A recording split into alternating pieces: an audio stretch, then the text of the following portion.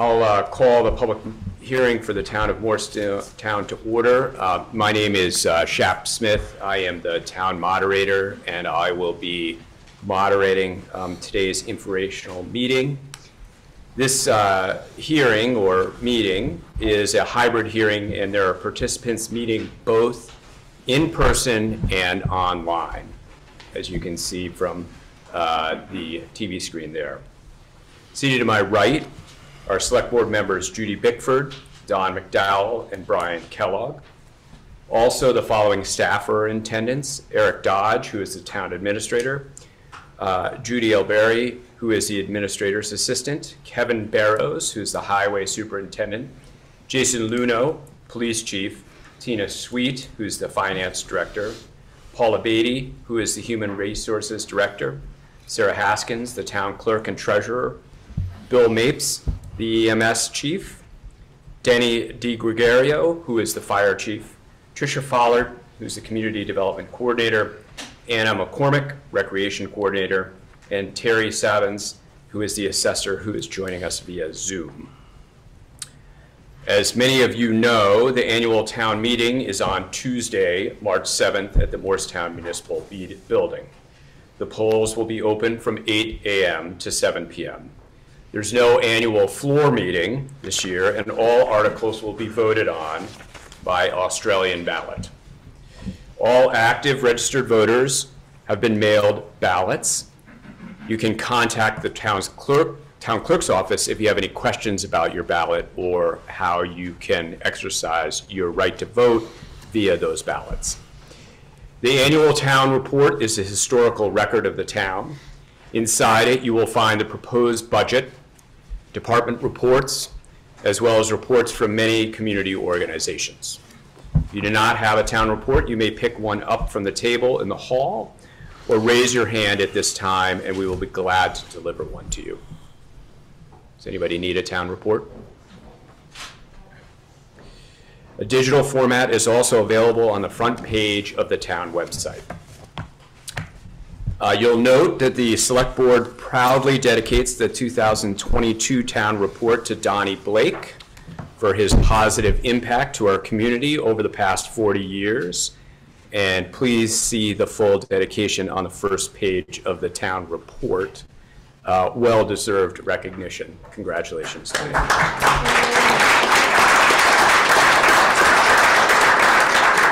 Don't forget about the woman behind the man.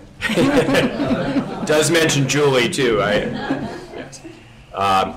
This meeting is being recorded.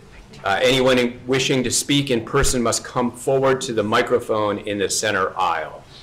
We would ask that you not touch the microphone. I'll just note that the microphones are not for this room. They're actually to integrate with the Zoom proceeding as well, those who are on Zoom. Participants on Zoom should click on the raise their hand button if they wish to speak and mute their microphone when they are not speaking. Online participants, please confirm that you can hear me by clicking on the raise your hand button. Okay. All participants must state their full name before addressing the assembly. One thing that's important, I know that there are some issues that generate some passion with regard to this particular town budget. And one of the ways that we try to make sure that we can have a good conversation while not personalizing it is to address all questions and remarks to the moderator, not to personal individuals. It sort of worked when I was Speaker of the House. Hopefully it will work here. I would ask that your speeches or any comments that you make be confined to the merits of the article. If you engage in personal attacks on a member of the body, we will ask that you refrain from doing so. In-person participants will be allowed to speak first, then Zoom participants. All participants will be allowed to speak twice on a given article for a maximum duration of 2 minutes each time. After you've spoken once on a particular article, you will not be recognized a second time during the discussion of that article until all other voters who wish to speak on the issue for the first time are given an opportunity to do so. The warning for each one of the articles is published on pages 1 through 4 of your town report, and we will be discussing articles 3 through 37 this evening. Does anybody have any questions before we begin? I just have one question. Judy? There's something on the chair, and I'm wondering if that needs to be there. There's microphone or something? I think it's the WCAX microphone. It's on the chair. Oh, okay. Yeah, yeah. So,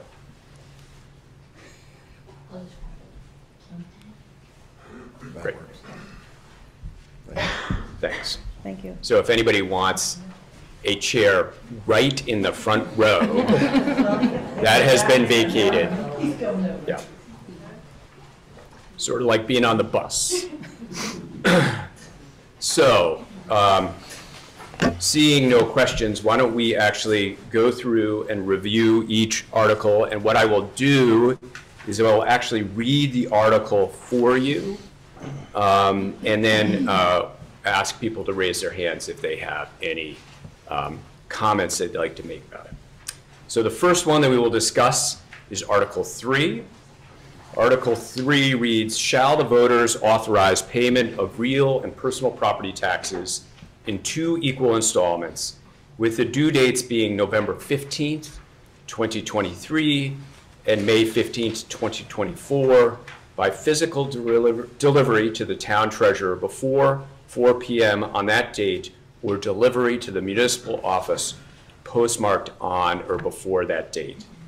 This article is about not the amount, but shall that be allowed. Are there any questions about Article 3?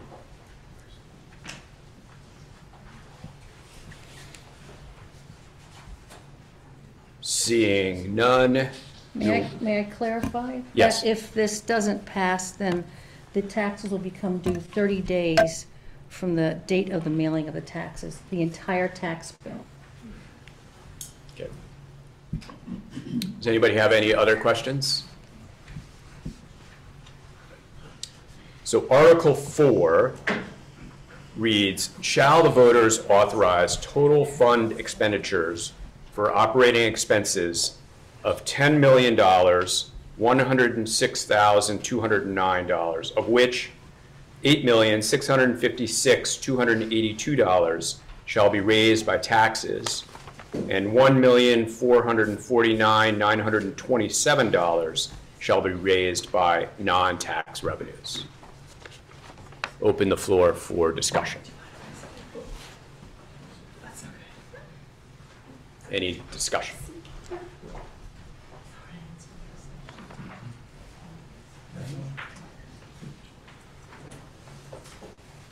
Seeing none. Yeah. Buckwheat. Morristown. Could you explain to us why you have to have this kind of money on the taxpayers? I think you're way overboard on everything here, what I've been looking at. And I want you guys to please explain it to us. Where's it going? Where's it going to be spent on? Is it going to be a slush fund, or is it going to be profitable for the town? I don't think a lot of it's going to be profitable. Thank you. Who would like to start answering that question? It's a pretty loaded question. It's pretty broad-based. It's really, What I want to explain to it everything we're going to do with this money. Make it easy, okay? All right? Okay. I'll give it a shot. In a general purpose, the money is there to support the operations of the town government, to include all the departments, highway, the emergency services, local government. Specifically, I'm not sure which direction to go, Buckwheat. If you could help me out with something. Can I explain it to them? Nobody's going to ask anything, I can ask it. Well, I just want to be careful about each person is allowed to speak twice. Each person gets 2 minutes, so if nobody else wants to speak, I kind of think if we look at page 24 of the town report, it has the proposed budget there, the general government figures, the police department, the fire department, kind of gives you an overview of where the money is going to be going, without going into specifics for each department, each item. And those are also listed in the budget too, line item. My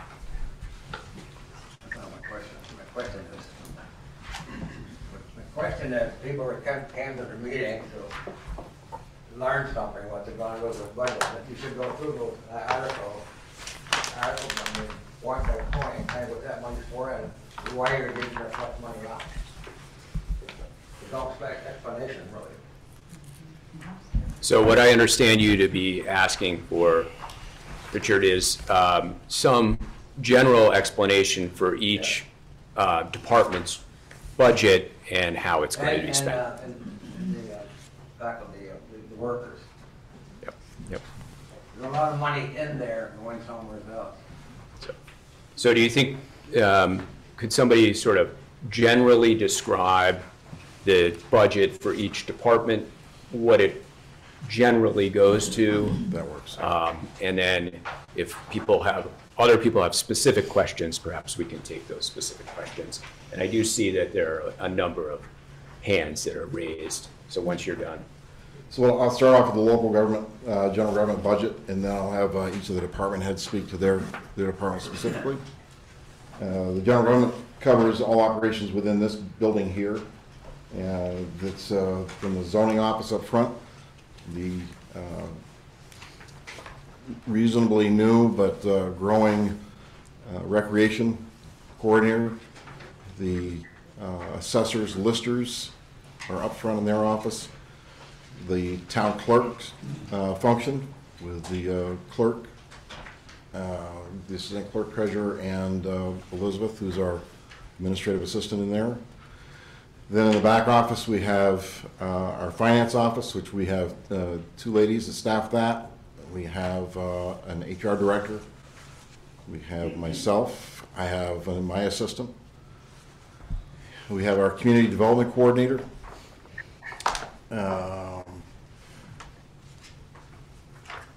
We have our listing coordinator. I think that covers the staff that work here in the office. There's roughly a dozen of us here. Chief Luno, yeah.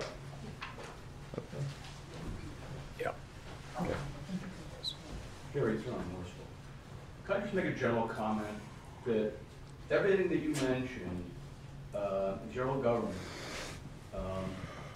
post-budget, is listed item by item, beginning on page 36 and ending on page 47. Is that correct?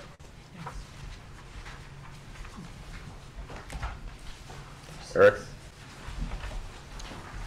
That's correct. That's the budget portion for the general government, yes. Thank you. I see several hands raised here. Yes.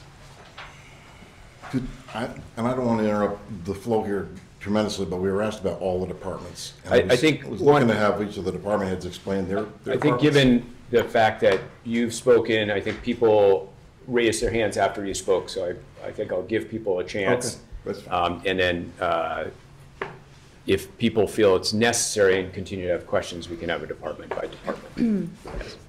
Travis Atacasa. I actually have a clarifying question on page 24. Is this the budget overview for the FY24 budget? Because it says 2022 to 2023 proposed budget. It is the 24. Okay, so is that a typo? Yes. Okay, thank you. Yes.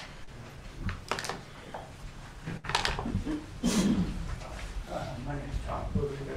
I'd like to have explained how come the government budget in the last 2 years has grown to be 68.2%.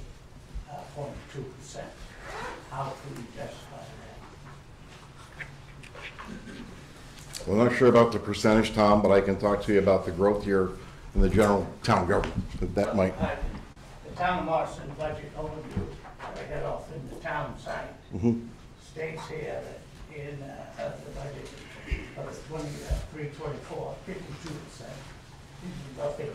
Correct. And the 21 annual town report has the change 16.2%. So these are your figures. So explain how come it went up 68.2% in 2 years. It's for Zoom. It's not an amplifying microphone. So the 52% that's being proposed in the budget for next year. Yeah. And 16 that you had for last year increase in this budget. Okay. Yeah. How can you go 68 in 2 years? Certainly. I'm happy to explain that, Tom. So I started here in July of 21. After serving 5 years on the select board, I came into this office and I spent the first 4 to 6 months doing a lot of analysis, just analysis via watching, looking, seeing, reading, looking at our employee policies, moving our way through the building, observing and talking and asking lots of questions, educating myself on different functions within the town government. I was very familiar with many of them, but not to the level that the town administrator's seat requires. So it was obvious to me that there were spots within town government that were overloaded. Frankly, they were not hardly treading water with their workload. They were being required to work overtime hours in order to get their work completed. And the one I'm speaking specifically of was a finance office. So when I came here, I had Tina, our finance director. At the time, our assistant finance director was Paula, who's now our HR director. The two of them together were handling not only all the finances for the town, but they were also handling all the human resources functions for the town as well. It was, frankly, the human resources function was the piece that was taking the most of their time. We instituted pretty quickly a new hiring process. The one that had been in place was it wasn't up to the norms, up to the modern standards. I'll put it that way. We started doing interviews for anybody that was going to receive taxpayer funds, to include our counselors for the recreation program.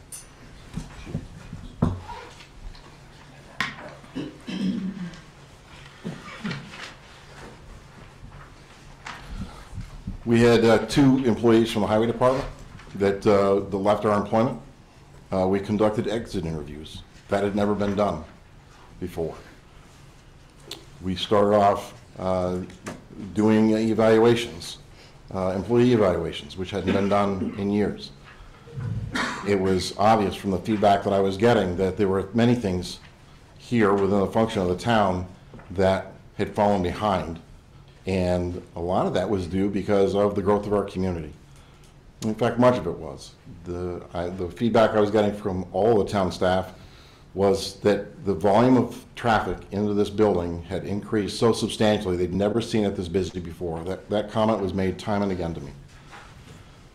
So we started to look at the different offices and the functions within them to see if there was efficiencies that could be built in. How could we alleviate the stress on our staff? And that was the obvious part. In the back of the office, it was in the finance department.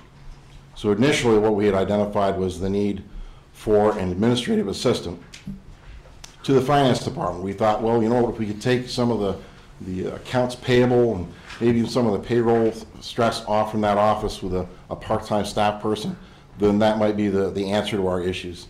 And so that's what we budgeted for in the first year. We also increased our staff at the EMS department by 2 full-timers and reduced our paid part-timers up there by 1 in order to try and balance that out a little bit. So we had staffing increases not only here but in the rest of the town.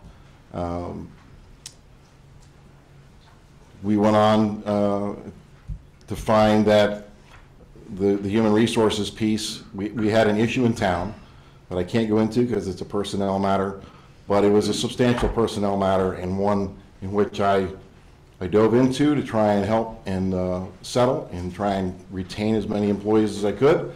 Some upset folks, and Paula, being from a background of human resources, I turned to her and I said, can you give me a hand with this? And she did. And we had one meeting with one person, and as a result of that meeting, ended up meeting with an entire department.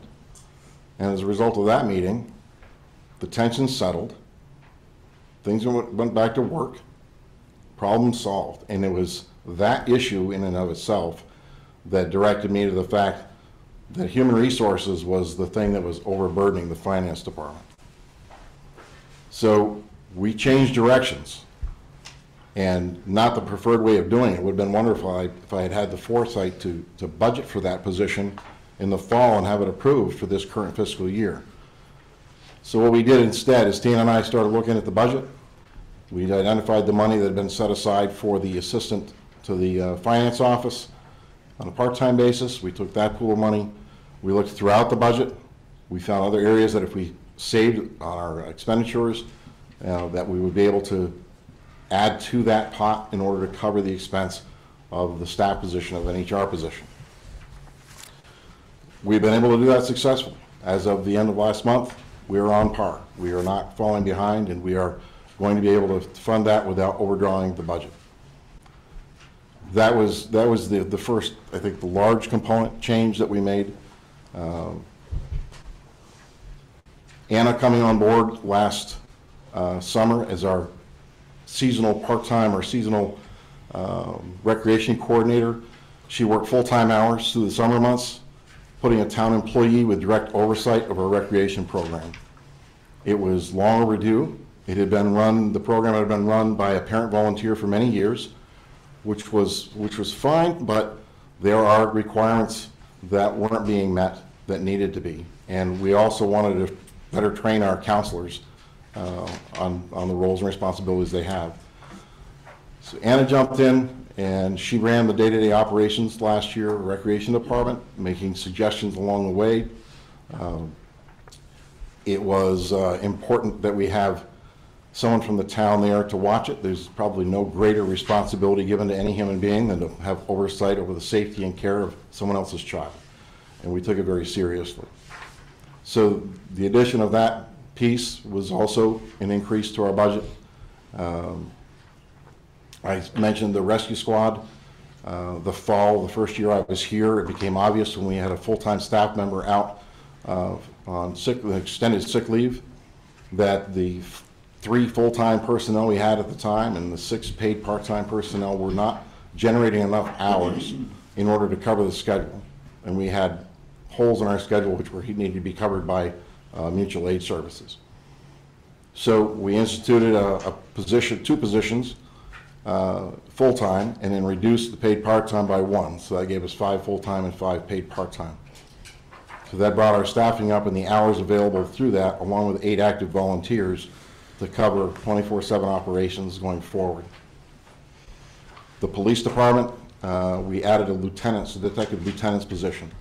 It became blatantly obvious to us, being the #2 highest overdose rate in the state for 2021, that our problem here was no different than many other communities, but it was in our face that we needed to take steps in order to address this on a very direct approach.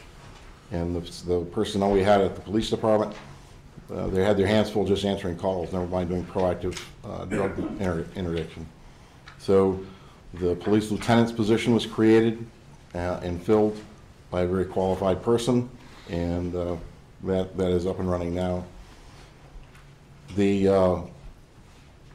last year, the cost of living adjustment to the wage scales was 5.7%.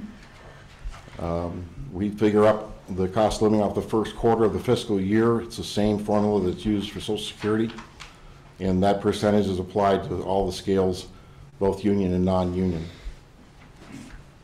That those increases in personnel, that increase in the cost of living, plus all employees get a step, which is their actual raise. It's a 1.5% raise for the PD. It's a 1.6% raise for the general government staff, and the highway department gets a 1.7% increase on their steps.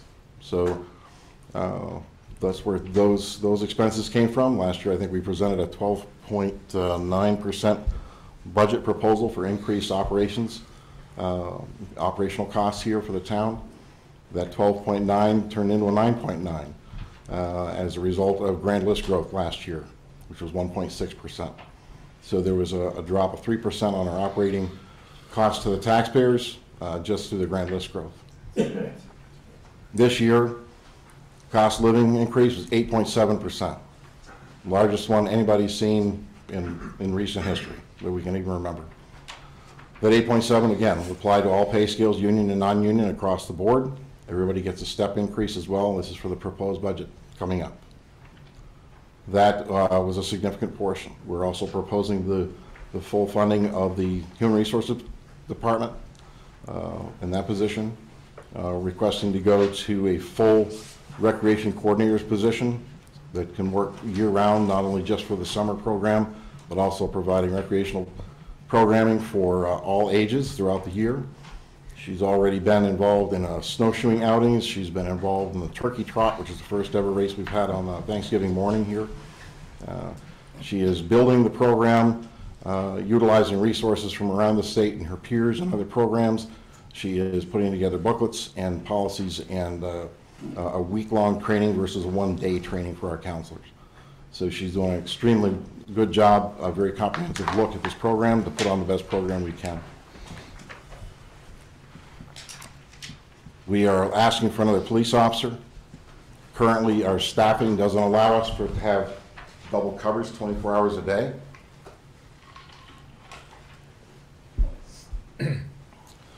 Last year, our police department responded to over 5,200 complaints. That's an increase of 1,200 to 1,400 complaints, I think, from the year before. Am I close, Jason? 1,200, I think it was. Having only one officer on from 2 a.m. to roughly 2 p.m. In a community our size, the number of calls they're fielding and the severity of some of the crime that we're having, plus the drug epidemic we're all suffering from, was a driving force behind the request for another officer so that we can have double coverage 24 hours a day. Our backup for our officers sometimes is a minimum 15 minutes away. Even if the sheriff's department has somebody in their office, it's still, depending on where the call is coming from, can be 10 to 15 minutes response time. Or Stowe PD, the same thing.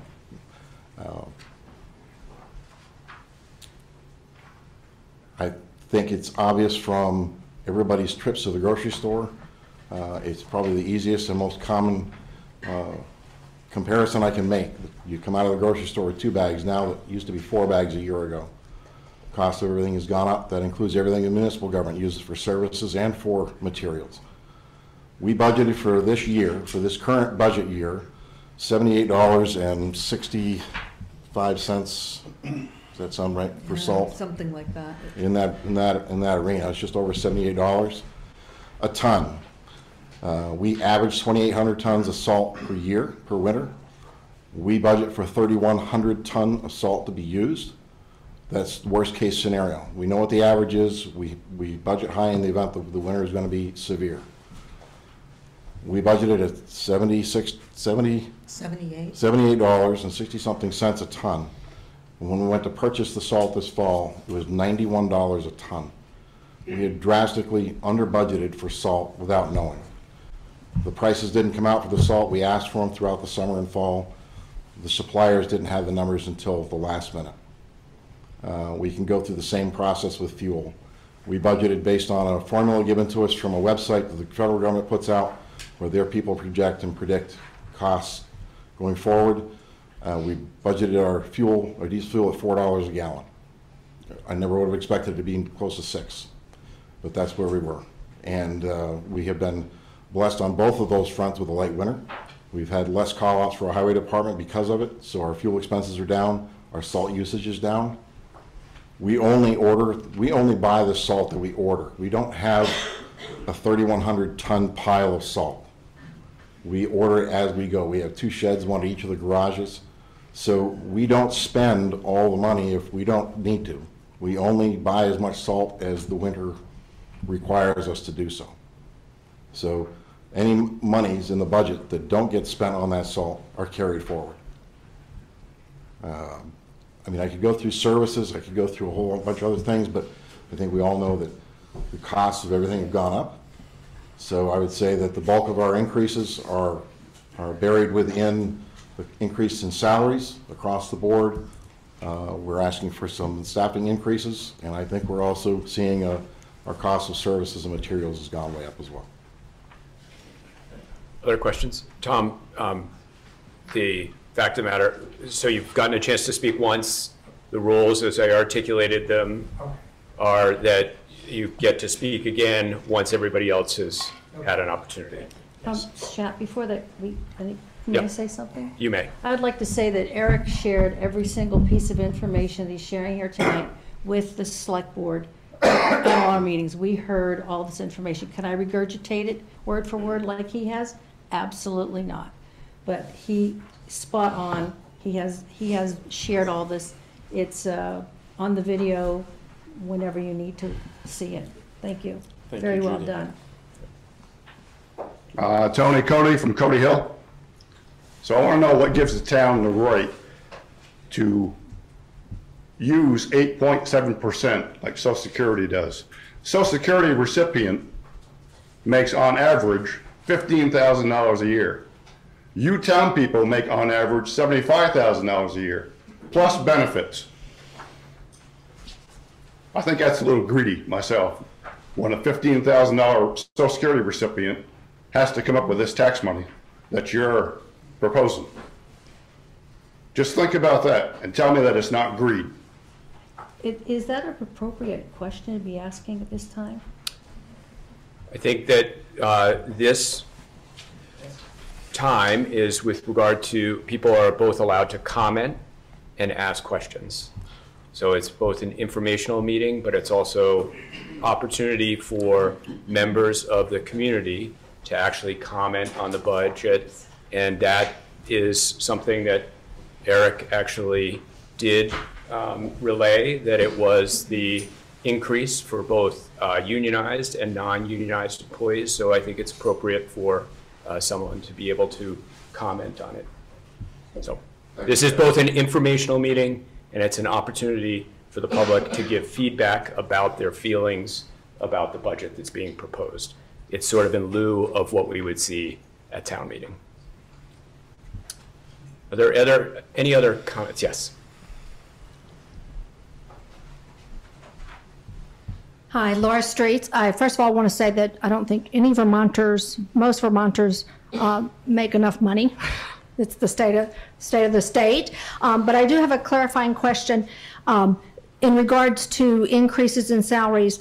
I think what I heard, and you can tell me if I was correct, that the only increases in the salaries were 5.9% last year, and this year an 8.7% are the only increases they've received? You know, there was some restructuring that we did in the fall of my first year here as well. A proposal we bought there incorporated in the current budget year. The pay scale that we had for the non-union staff had not been adjusted for a period of over 10 years, to the best of anybody's knowledge. So I took the pay scale that we had, which the job descriptions for the non-union staff were all over the place in this scale. There didn't seem to be any semblance of order. And I took them and reassembled them in an ascending order of responsibility. A little bit subjective, but fairly clear, having spent 4 to 6 months here, what the levels of responsibility were, the size of the budgets, the amount of people that people supervised. So we reorganized that pay structure. And I looked at the base pay of the least responsible person, and that's a horrible way to put it, the person with the least amount of responsibility, that's a better way to put it. The administrative assistant position we have on our scale. I looked at the base pay that that position had, and it was low enough that it would be in competition with McDonald's or many other assembly line positions that are in any job here in town. Yet what we expect of our administrative assistants here in the town clerk's office is a depth of knowledge, people skills. I can have Sarah speak more specifically to Elizabeth and her qualifications and what she does perform here, but it is certainly worth more than the $17 an hour, $18 an hour that was listed, and I'm not sure it's even that high. So once I put those in an ascending order based on responsibility, it was a 30-year pay scale. Now, these non-union employees are 30-year retirement system employees, so they have to work the 30 years in order to reach full retirement. They're eligible for retirement after 5 years vested in the program. However, it's 30 years before they can collect a full retirement, and past age 62, I believe, before they can start drawing that retirement. It didn't make a lot of sense for me that we were giving step increases for the full period of their career. To me, it seemed more appropriate that we go to a 25-year scale and down from the 30, and that they should receive cost of living increases only in the last 5 years they're here, but that their retirement is based off their highest 3 years earning average. So in their last 3 years of 5, before they hit their 30-year mark, they would have their highest earning capacity. The way I did that was to take and look at the hourly rate, step 1, for that administrative assistant. I was looking for that position to be in or around the ballpark of $20 per hour on step 1 of the scale. That was accomplished simply by taking the first 5 steps of the scale and cutting them off and throwing them away. Then we moved the personnel up the scale the same 5 steps. So the new scale looked to be step 1 was formerly the step 6, and that's where the base of the scale started. And then we adjusted the rates of pay down through on step 1 for those positions in a manner that was appropriate to the level of responsibility they were carrying, and in comparison to other job descriptions from other municipalities around the state, was in line with about middle of the road. Some a little higher, some a little lower, but pretty much on the average around the state. So that's how I came to the new pay scale and the new adjusted rates of pay. And yes, and then there was the 5.7%, 5.9%, whatever it was, increase. It might be helpful to clarify whether that was in 2022 to 2023. It's in the current budget, the 22-23 budget, yes. We're voting, as I understand it, on the 23 to 24 budget. That is correct. Laura, before you start, because I did this to Tom, yeah, all right. I know people are online, and just as a reminder, I said it before, we're going to have questions from people in person, IRL, and then we'll hear from the people online. So, yes.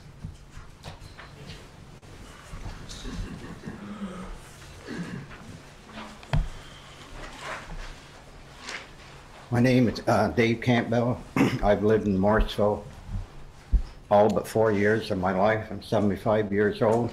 And you talk about salaries going up 8%, and that's a hefty raise, especially knowing what people are getting paid here in this town. Right now, on the 23 budget, I won't use any names, but if I use the position, you'll know, but one of the top positions for right now is getting $93,600 a year. The proposed increase is $101,754. And there's no employee hardly under $50,000 at all. And I would dare say that people in this town now, or back when I was employed, and I worked for a major propane company, ever got paid that kind of money. And how do you think retired people like myself and others are going to afford to pay this huge increase in taxes? It's not fair, it's ludicrous. You're looking at, I don't know how many employees, 50 employees making well over $50,000 apiece, and us retired people, as Tony said, are not making that kind of money. And yes, I have a retirement. My wife and I whom passed away suddenly in September. We saved so that we could go to Florida in the winters, and this budget is just ludicrous. It's out of range for people that live here. I'm afraid that you're going to lose people from this community, or people not going to want to move here. I know what other towns pay. And that's all I get. Thank you, Dave.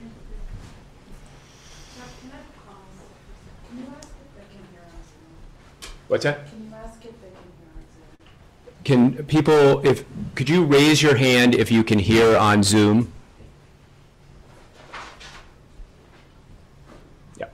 Yeah, it's really kind of hard to hear them. They need to stand a little closer. Thank you. Everybody hear that? Speak into the microphone. Okay. Are there other comments or questions before we go to the people who are on Zoom? Yes.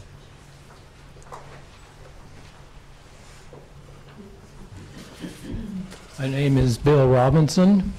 I've been living here for 10 years. Closer. Closer? Yeah. I don't want to bite it. So the fellow before me reflects the things that I have been hearing for the last couple of months. And I wonder how this group, in their discussion about raising prices everywhere, took into account the ability of the people of the town to actually pay it without hurting their set of need. Did you take that into account? By golly, this is a lot of money. You can't do it to the people. We most certainly did. I think also you have to realize. So, that the so five why of us- don't we do it ordered? I'll let the select board speak first, and then because they're the ones who actually make the recommendation, and then if Eric wants to chime in.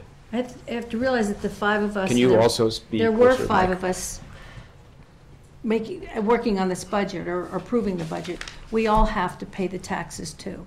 And I am also retired. So I am impacted, Dawn is impacted, Brian is impacted, Bob and Jess are impacted just as much as everybody sitting in this room. This was a difficult budget for us to pass. And we did agonize over it. We feel it's in the best interest of the town, and that's why we approved it. Thank you. Anybody else? Yeah, you get the comment, and if you want to make another one, I've done this to everybody who's been there. Yep. Trying to be consistent. You shouldn't let them take their time off. If he's speaking, you should have his full 2 minutes, and he interrupted. I'll take that under advisement, Mr. Lowe.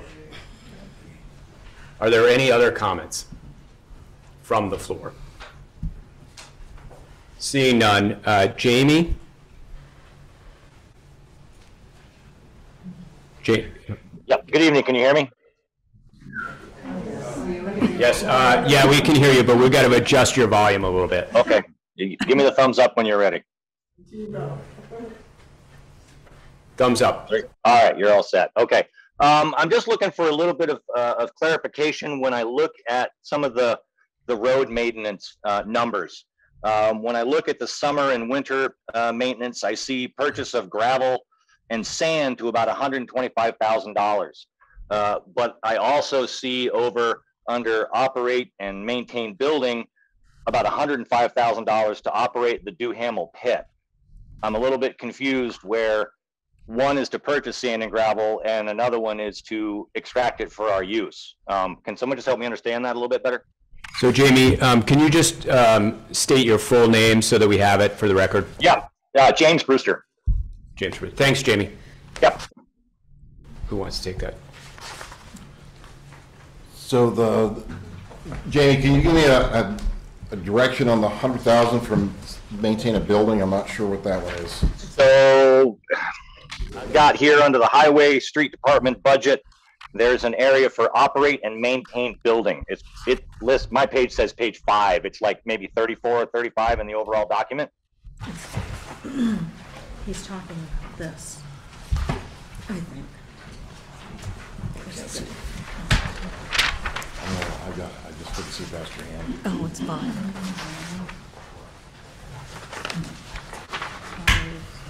And so what I see is 20,000 for Duhamel Pit operations, 30,000 for crushing, 30,000 for the pit amendment, which I don't understand if these funds can't be used until after July. And then phase 3 Duhamel Pit operations to $25,000, which creating the haul road in itself is going to be creating aggregate to be used on the roads.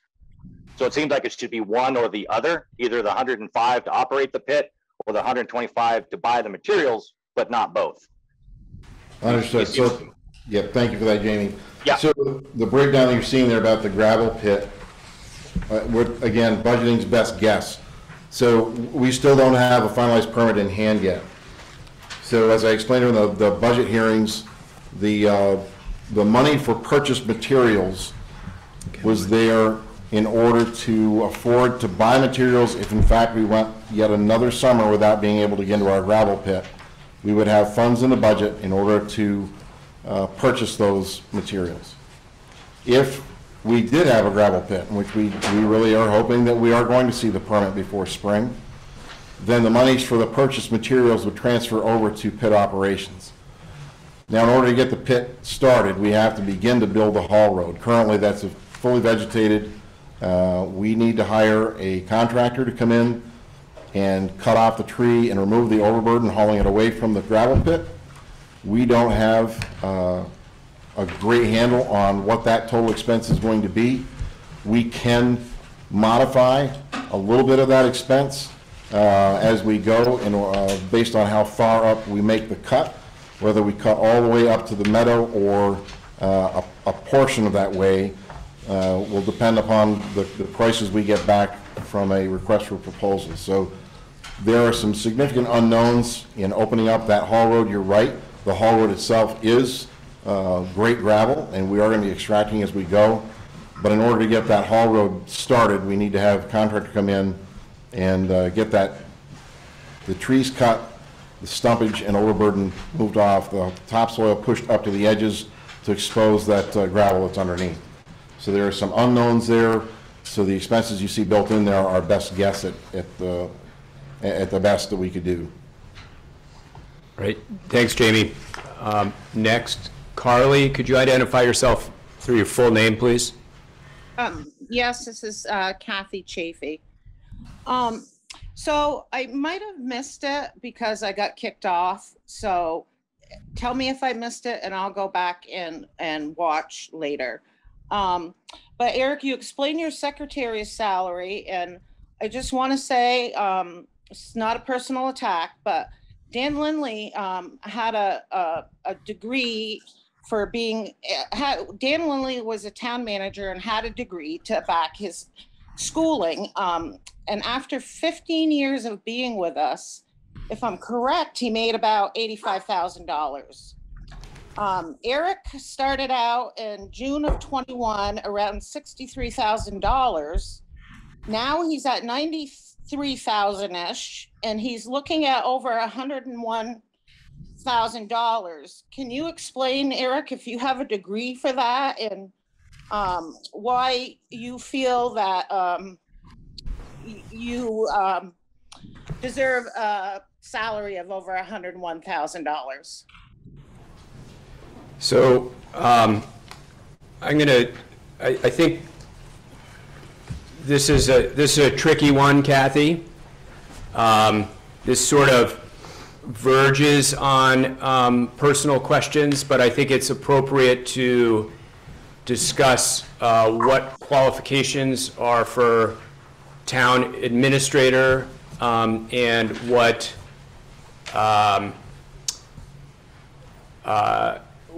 the salary range is within the various areas.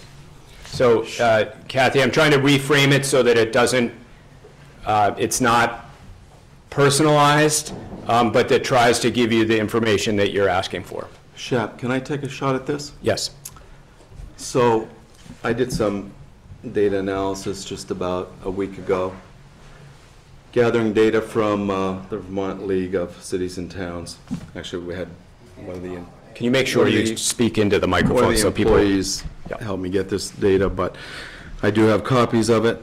And what I did was, in regards to this very specific question that was bothering me a little bit, I got a bunch of data here from towns across the state of Vermont.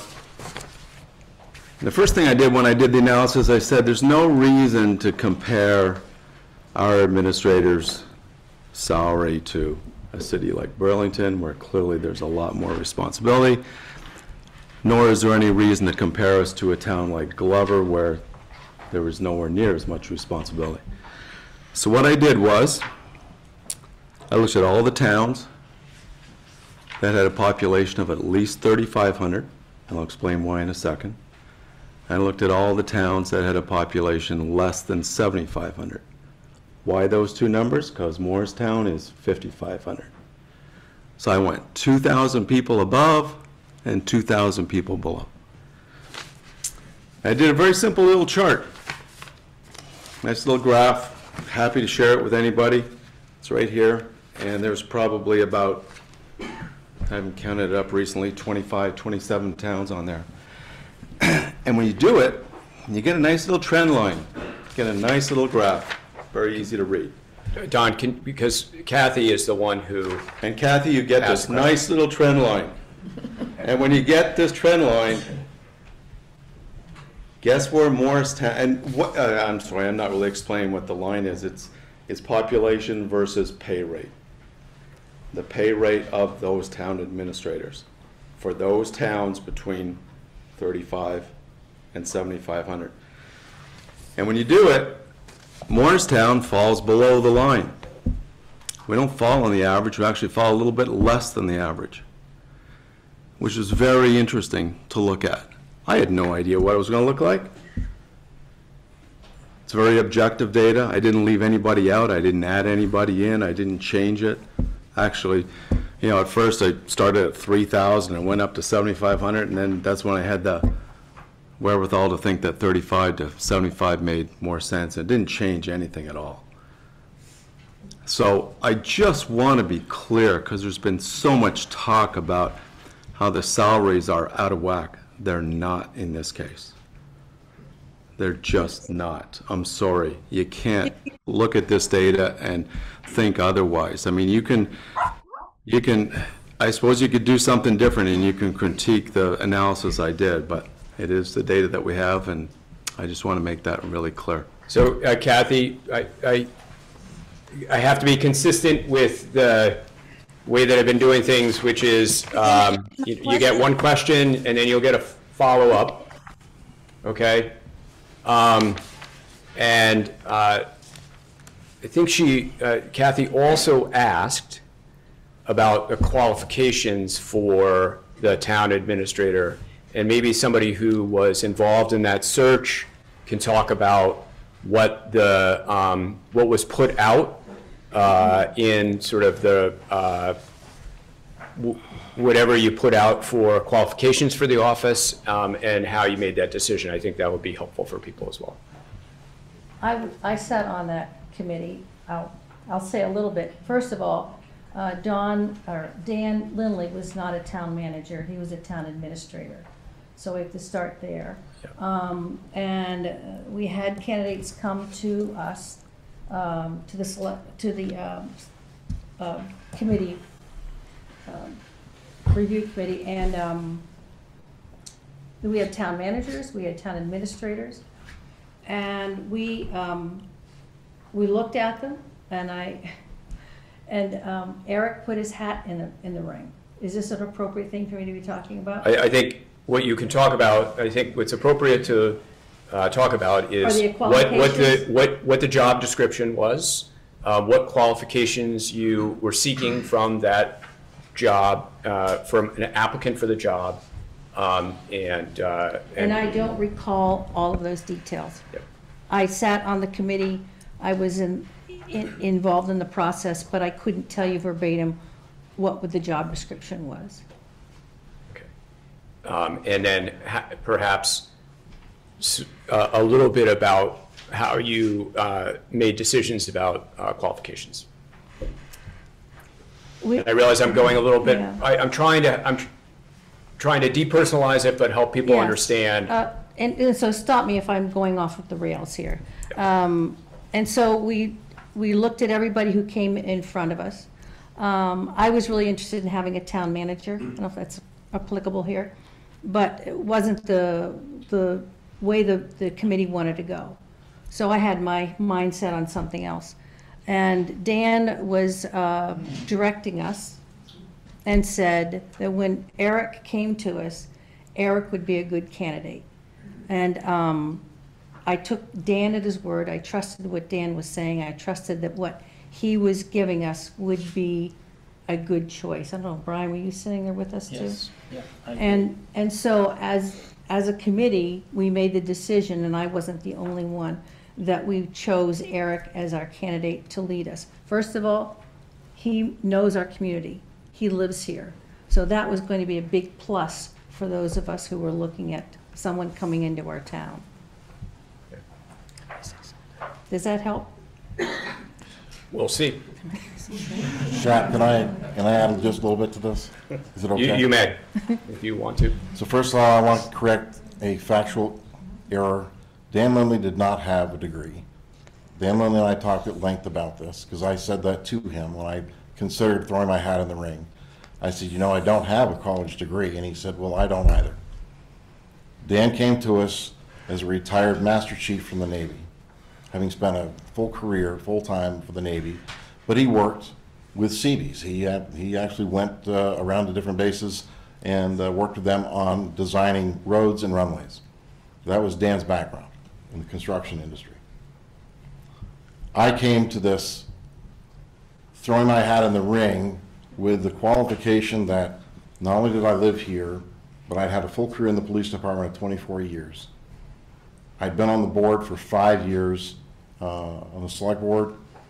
I spent 22 years in the military. So leading people was something I was comfortable doing. Motivating people was something I was comfortable doing. Understanding the direction of the town, understanding the direction of local government, understanding how all the pieces of local government fit together was all something I learned as a member of the select board. So given all those pieces put together, I felt that I had as good a chance as anybody of being qualified to apply for the position. If I remember correctly, there were about 40 applicants from around the region. I think they selected 6 people to be interviewed, and I was chosen. And I was not Judy's first choice. So that's a little beyond where we need to go. So I realize that I've given a little bit of latitude here, but I think it's context. I mean, really what we're here to talk about is the particular article and particular questions about certain items on there. But I thought that since somebody had asked a question, it was appropriate to sort of address that. So Tom, and then Mr. Cody afterwards. Okay, yep. Nope, I called you Tom. Thank you. Eric, I'm not going to ask about your qualification or anything. You're doing well explaining this. You better get closer to the microphone. And my question again goes back to the increase in the last couple of years on the general government part of the budget. You devout some of the EMS, which they do a great job, and I'm not worried about their side of the budget. You referred to the police, and they have their own budget, and that's, nobody's got a negative word to say about them either. My question was, it seemed the answer was, do all to raise salary increases, is how the general government budget went up 68.2% in 2 years. I don't worry about the police budget, the EMS budget, or the fire department. This is just from the general government budget. How it has to be more than just salaries. And then how can you expect the 68.2% increase to be paid by 2,400 households. There's only 5,400 people in this town. How can we afford this? And that's my question. Fair enough. I would add in that we have more than just residential properties here that help to support the tax base. We have a very active industrial base here, commercial base, so it's not just 2,400 households that are supporting the budget. But I'm not trying to distract from your question. The question was about the general government increases over 2 years. Yes, salaries were a part of that. They were a big part of that, for sure. I came into this job in 2021 when the pandemic was winding down. We had just stopped wearing masks. Every business place in Morristown had help wanted ads in it. The workforce seems to have disappeared.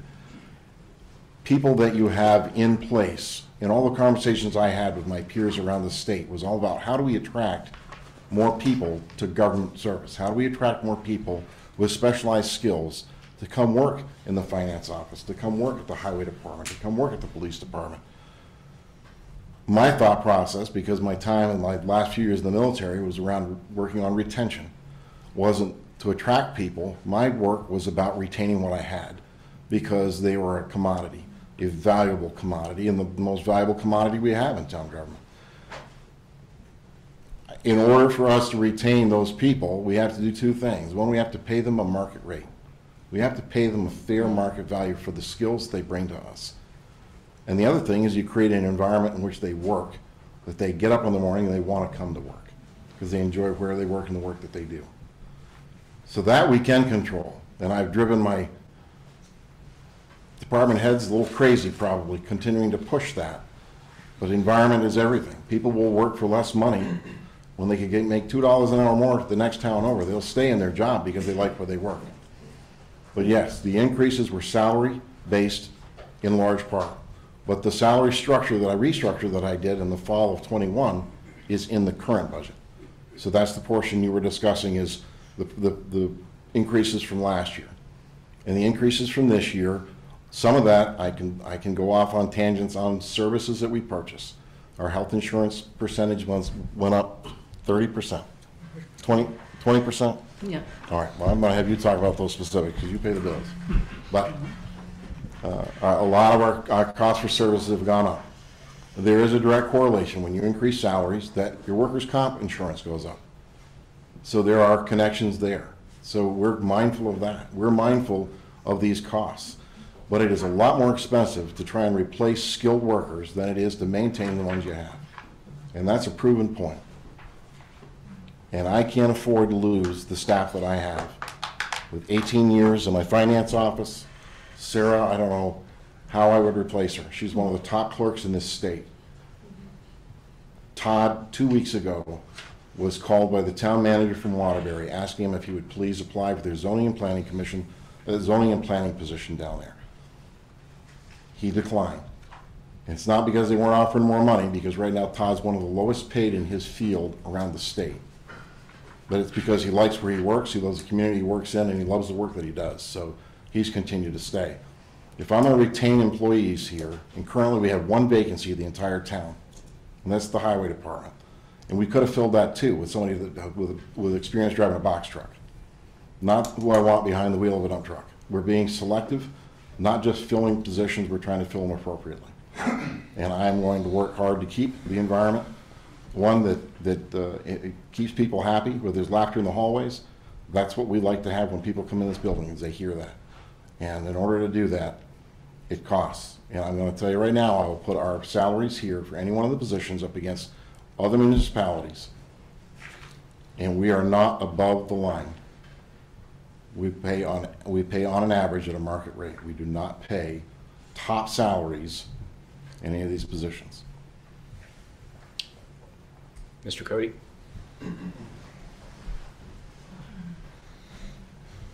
We got all these town workers here. I think there's 14, you said? 14 what? 14 on the town crew? There's 13 authorized positions. We have 12 people on the town crew. And you're looking for one more? No. We have a vacancy. Tony, well, you're going to hire one more. We're authorized 13 total. We have 12 employees right now. Why don't you ask your questions. Well, I'm going to bring my question back to the question before about that town gravel pit.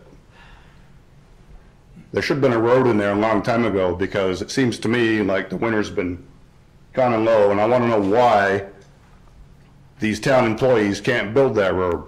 It's not rocket scientists to build a road, especially in a gravel pit. Why do we need to farm it out to somebody and pay all that money? What are these employees doing when it's not snowing? My neighbor patched Cody Hill last week because we cannot get nobody up there to fix the road. Now, I've been complaining about that road since last April with a petition. When are we going to get some gravel to fix that road? I don't have a permit for the Duhamel gravel pit. We cannot. Then why don't we buy some gravel? Now, Mr. Cody, We cannot shovel one bucket full of dirt out of that pit until we have a permit in hand. We cannot build the road until the permit is in hand. The manpower and equipment necessary to cut the trees, clear the stumps, push off the topsoil is beyond what we have in inventory and beyond some of the skills that we have. We could do it, but I'm going to tell you it'd be a lot more expensive and a lot more time consuming if we did it that way. And meanwhile, there is other things that are happening around the calendar in our highway departments. We can't put the full 12 people on working up at the gravel pit because the village has to have the streets swept.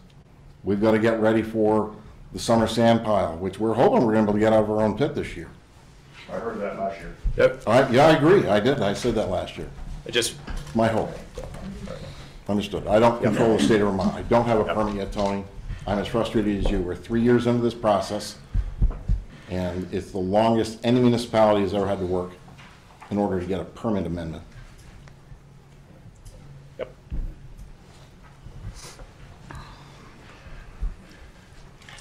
Travis Sabatasso. You know, listening to the explanations today, thank you, Eric.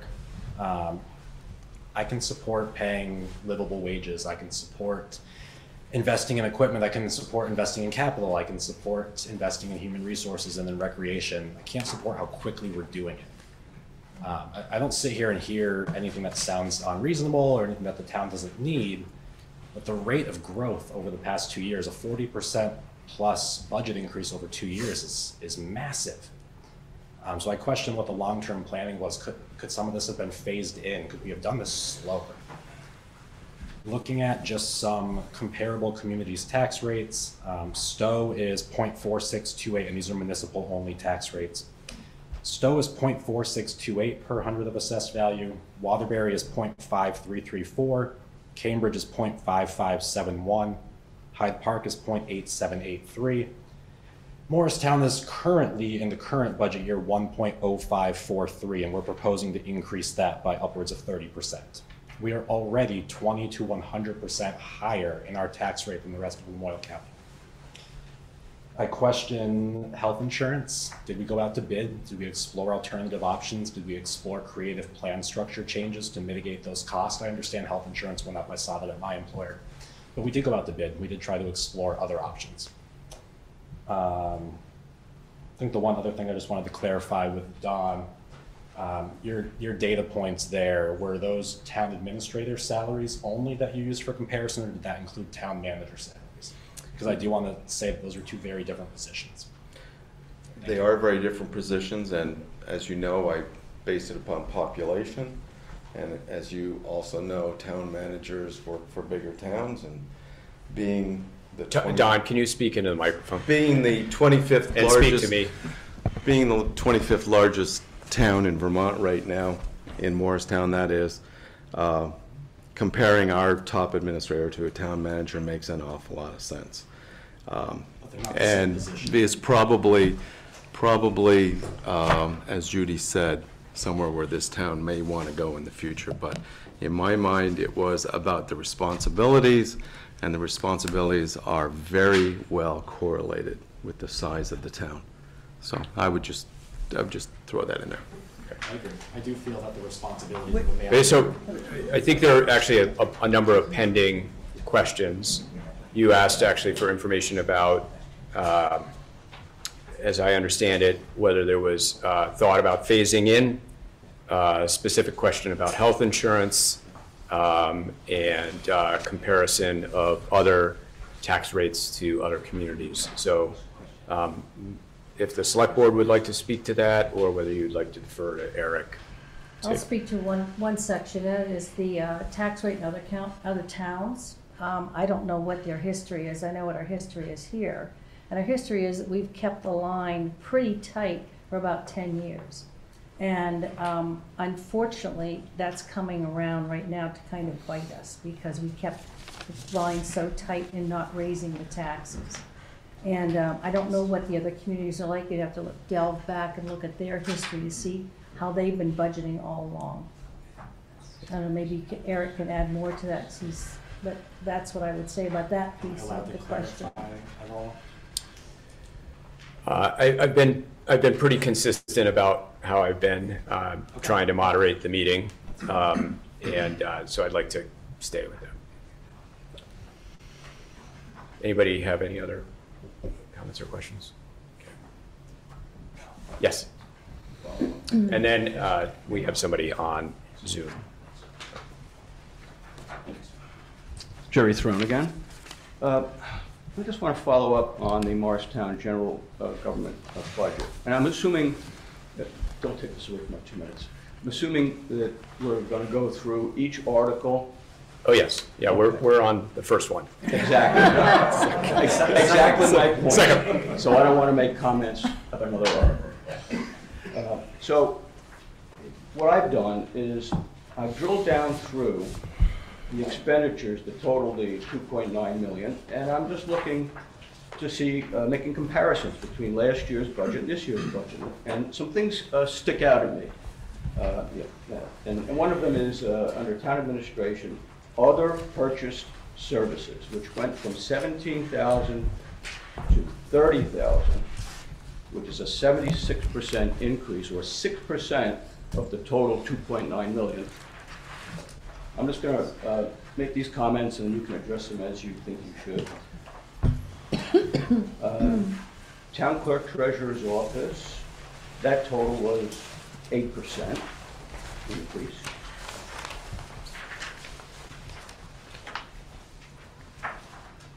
And I'm only, like I said, I'm only hitting the ones that stand out as large increases.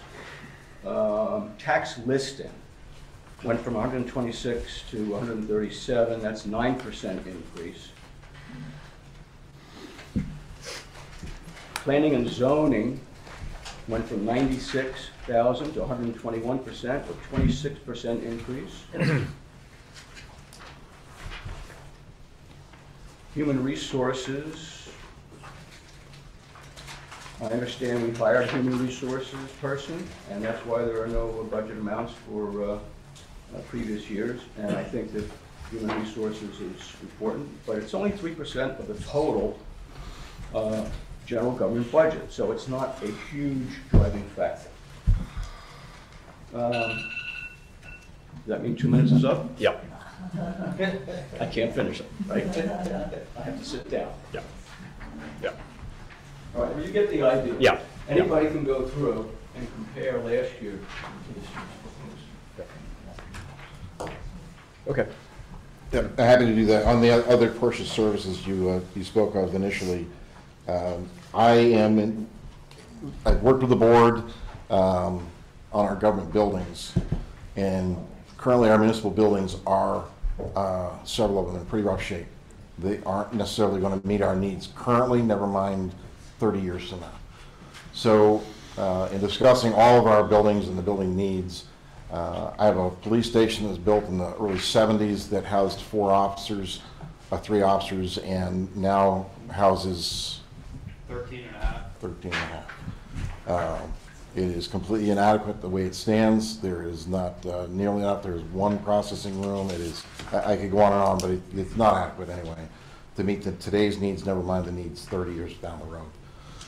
The highway department currently is housed in 2 separate buildings. One we own, Cochran Road Garage, we own that. We own the property. The one on Old Creamery Road is a leased building. and it's a 5-year lease with a second 5-year lease option. The cost of that is just shy of $100,000 a year for a lease. It's money poorly spent. It's a beautiful facility, but we cannot buy the facility itself just because of the way the property is situated. It belongs to the VAG, and I don't want to go down that rabbit hole, but we can't buy it anymore. So what I propose to the board is that we look at the Cochrane Road garage. The building itself needs a new roof. It's putting an addition down there would be to bring all of the town's highway equipment, the large equipment, trucks, bucket loaders, graders, have them all housed on the one property. So we're only funding one large structure on the land that we already own, and most of the building that we already own, that building just needs a refurbished roof. But to put an addition on down there, it's going to require engineering, it's going to require architectural work, it's going to probably need a job project manager at some level. I'm trying to do as much as I can on my own without having to hire somebody like that to do that work. But the fees for that are going to be costly. And until I can get the project shovel ready, I really I'm at a loss at applying for grant monies. I've met with the delegations from Senator Welch, Senator Sanders. I've talked to them about monies for municipal buildings. They've given me some direction for federal funding, federal earmark. Senator Sanders his folks have talked to me about that. So exploring all that is wonderful, but until I get some construction cost estimates, the engineering done, and a plan in place, there's not a whole lot they can help me with. So the other purchase services was an increase in order to facilitate that work that I can specifically talk about. That explains that. Some of the other things that you talked about are more in line with the town clerk's office. Sarah, I don't know if you want to speak to some of those.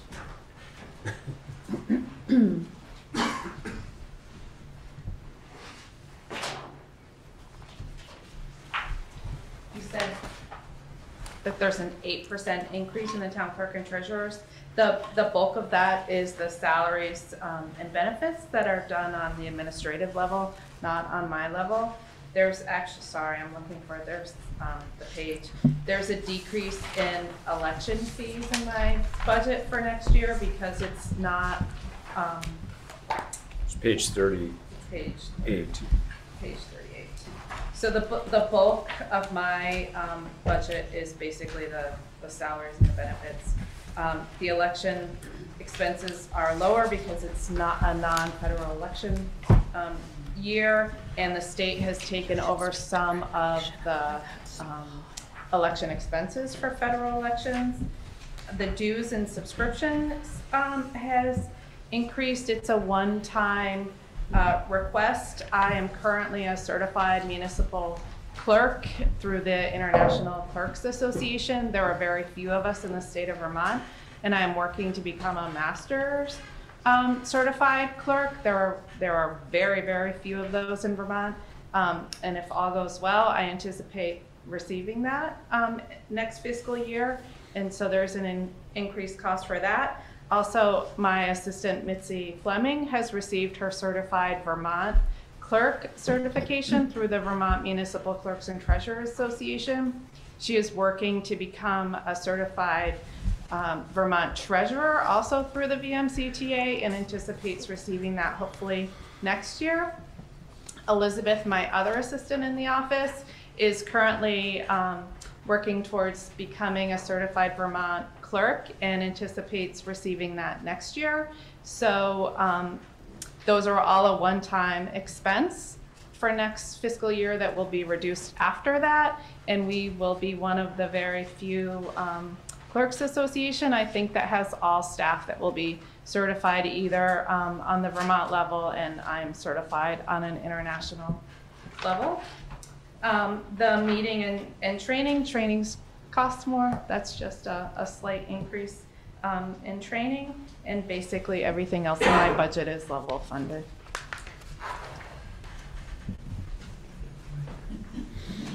Okay. And before I go back up to the Hollywood squares, for lack of a better, are there any other I'm dating myself that I would actually say Hollywood Squares. Right there with you. You get 2. Jamie? Thank you.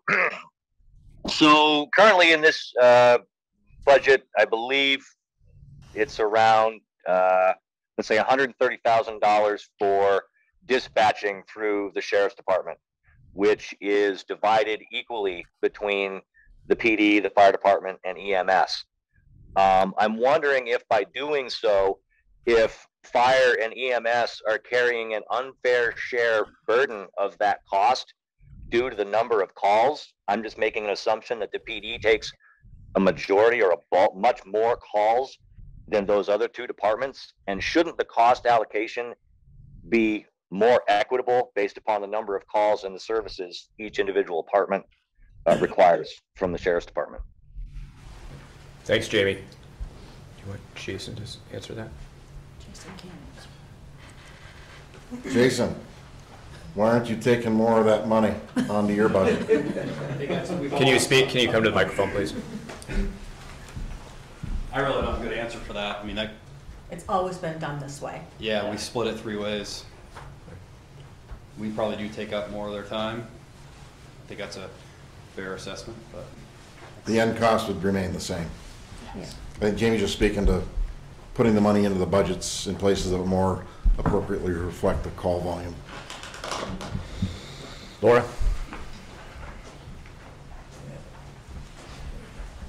Laura Straits, I've been asked to ask some questions, so but I'm curious also.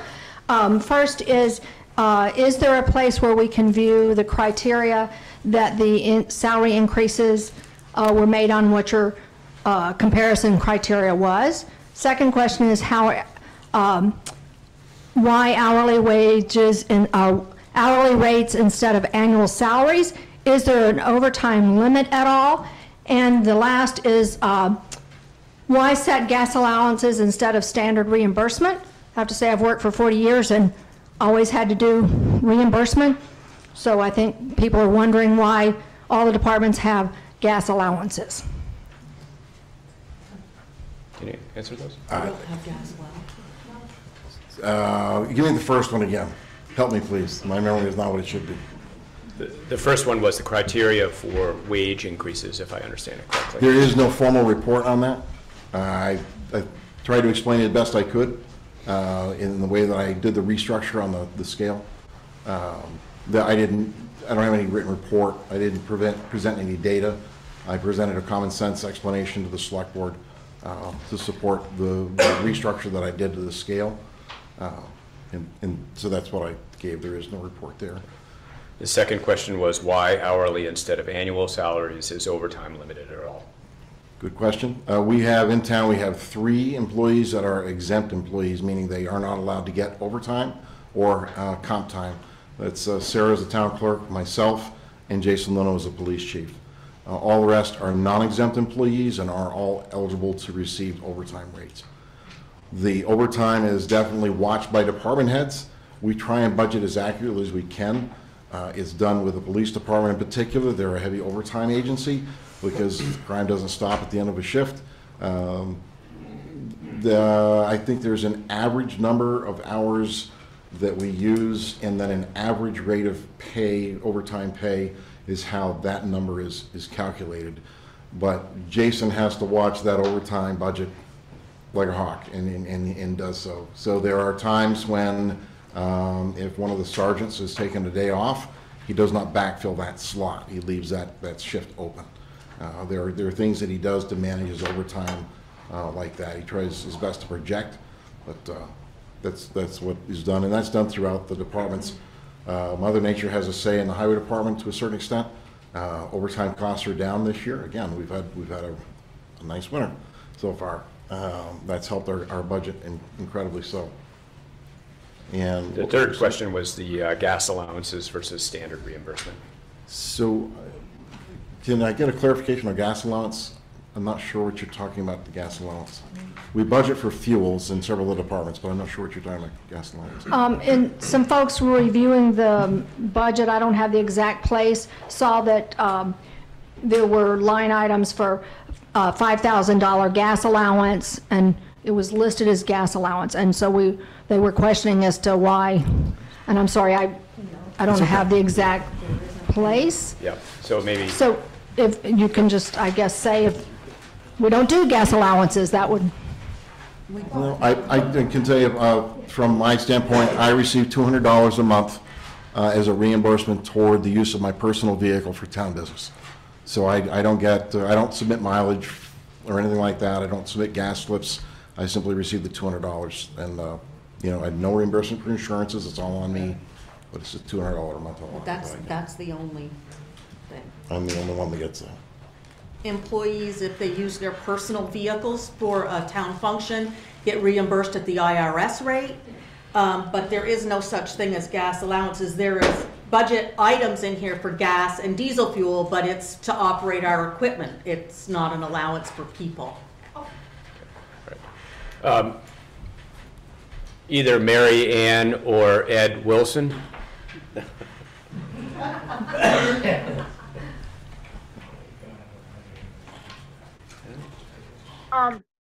I would like to stay with general government for a couple of more questions, if I could. That's Kathy. I didn't hear that. Go, Marianne. What was that? She went to ask if she could stay with general budget, and we're still there. Yeah, we're still there, Marianne. I have a couple of questions. Okay. Specifically, I wondered about on page 39, about halfway down the page, there's health insurance, and this is under accounting, but it went from 18,000 to 40,000. Did health insurance go up 100%? No, it didn't, but we had a change in employees and a change in their what they chose for benefits. Paula changed to the HR director position, and we hired a new person outside that we offered her benefits, and she took them.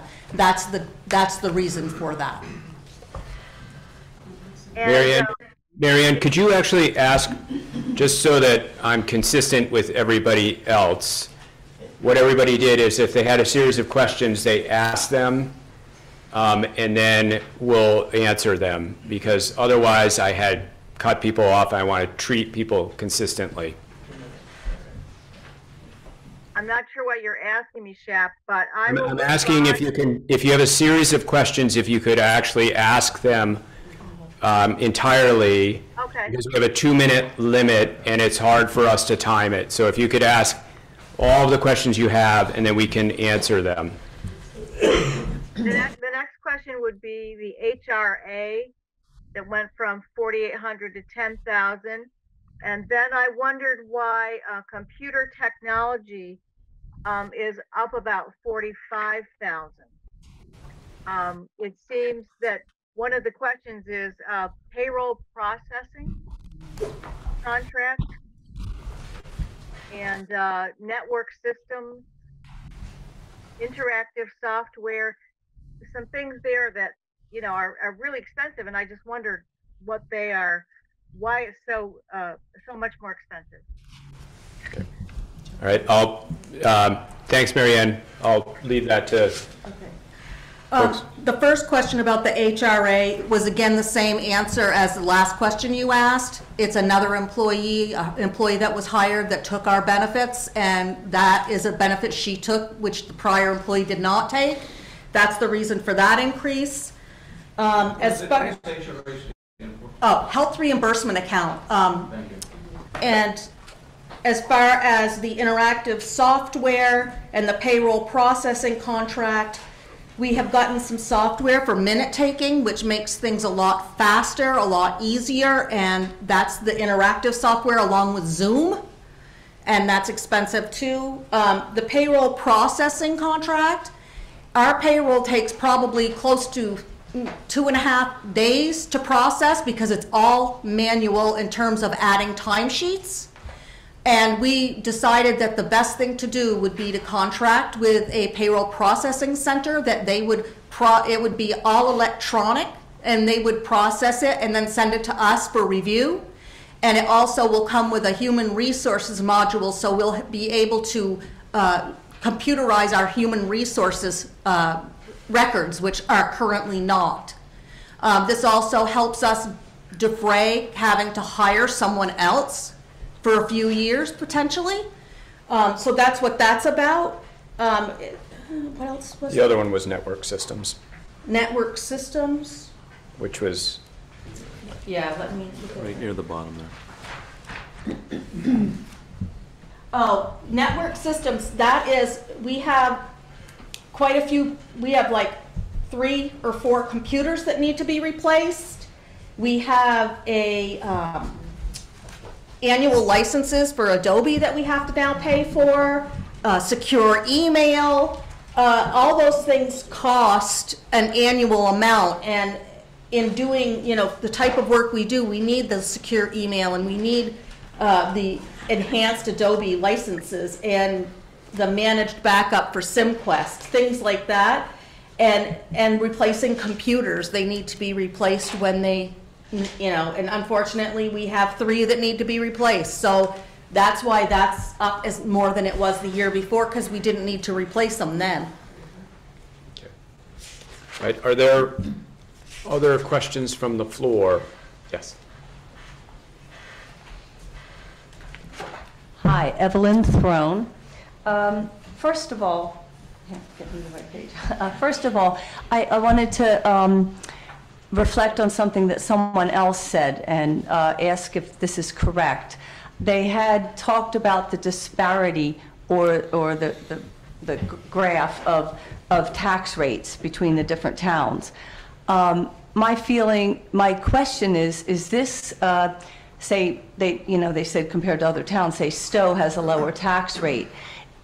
My feeling is that is because the properties are worth a lot more, so that the lower tax rate actually brings in more money. So first of all, is that correct? Second of all, there was two other increases I'd like to ask about. The Morrisville Centennial Library increased the budget a lot, and also the uncompensated absences for retirees. If you could describe both of those. So there were 3 things. Sure, I can speak to the library first and foremost. So the library gives us an appropriation request every year, and that we don't bill that. That's brought to the select board. They discuss it. The library does a presentation to them every year, explaining their increases. This year we increased from, I think the funding last year was in the 56 to 57% of their operating budget. This year it went up to about 75%.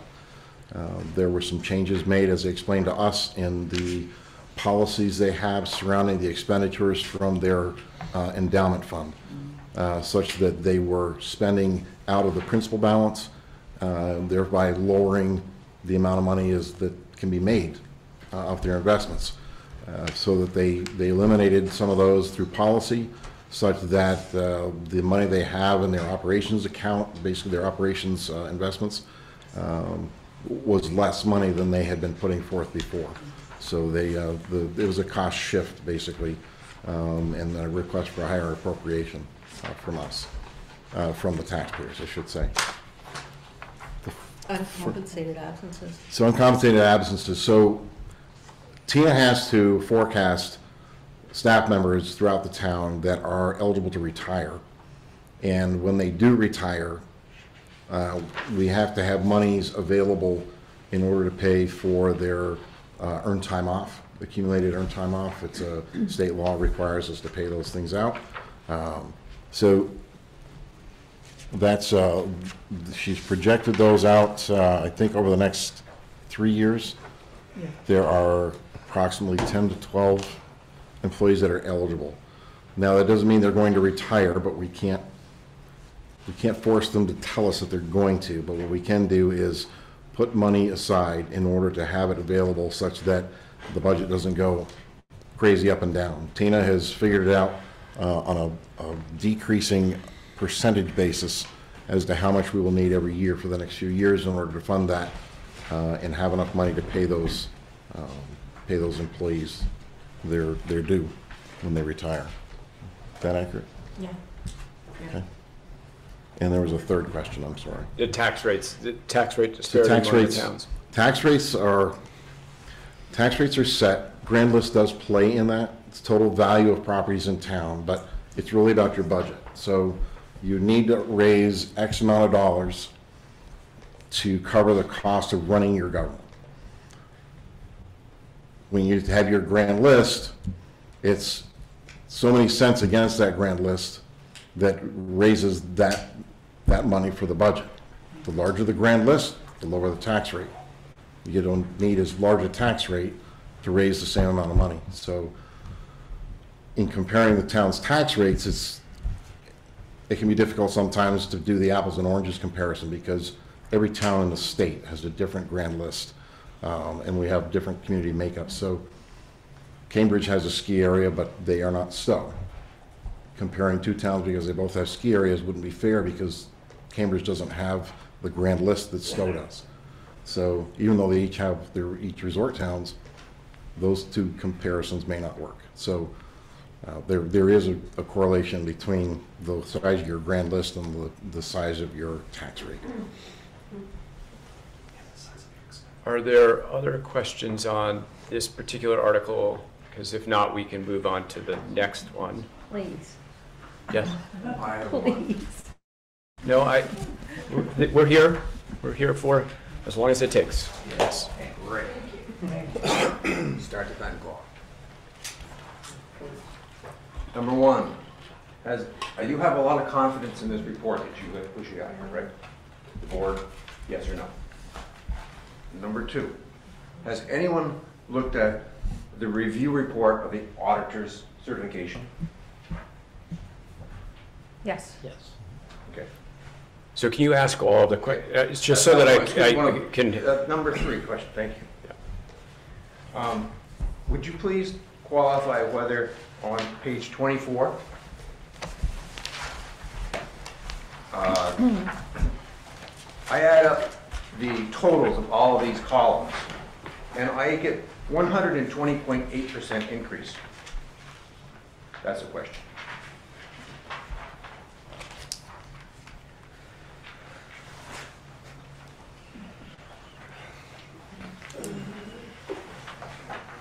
You can answer them all at once.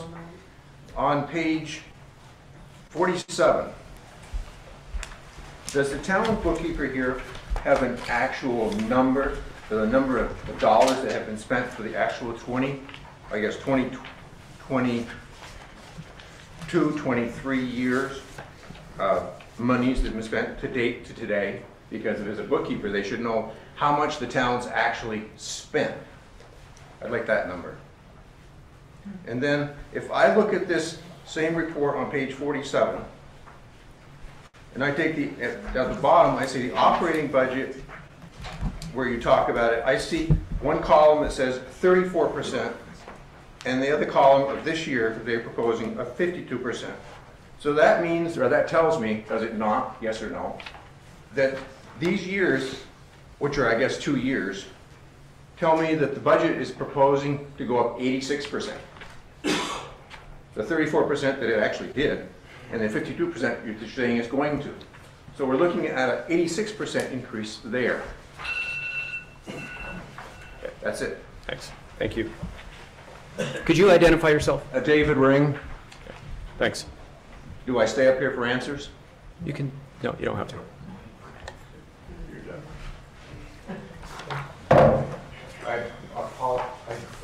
I'm done. Yeah.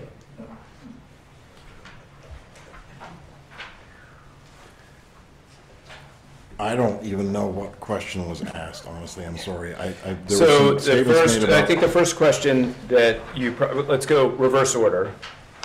The first question dealt with page 47 with regard to operating budget and then to be raised. And the question was, do you add the 34 plus 52 and does that equal 86? And so I think maybe you could explain what those columns are about. Go ahead. The operating budget column, as you could, it says proposed 23-24, and that's the $2.9 million figure. Then FY 22-23, that's a $2.2 million figure. The difference being $752,000, which is a 34% increase from one year to the next. It doesn't have anything to do with the next column, which says taxes to be raised.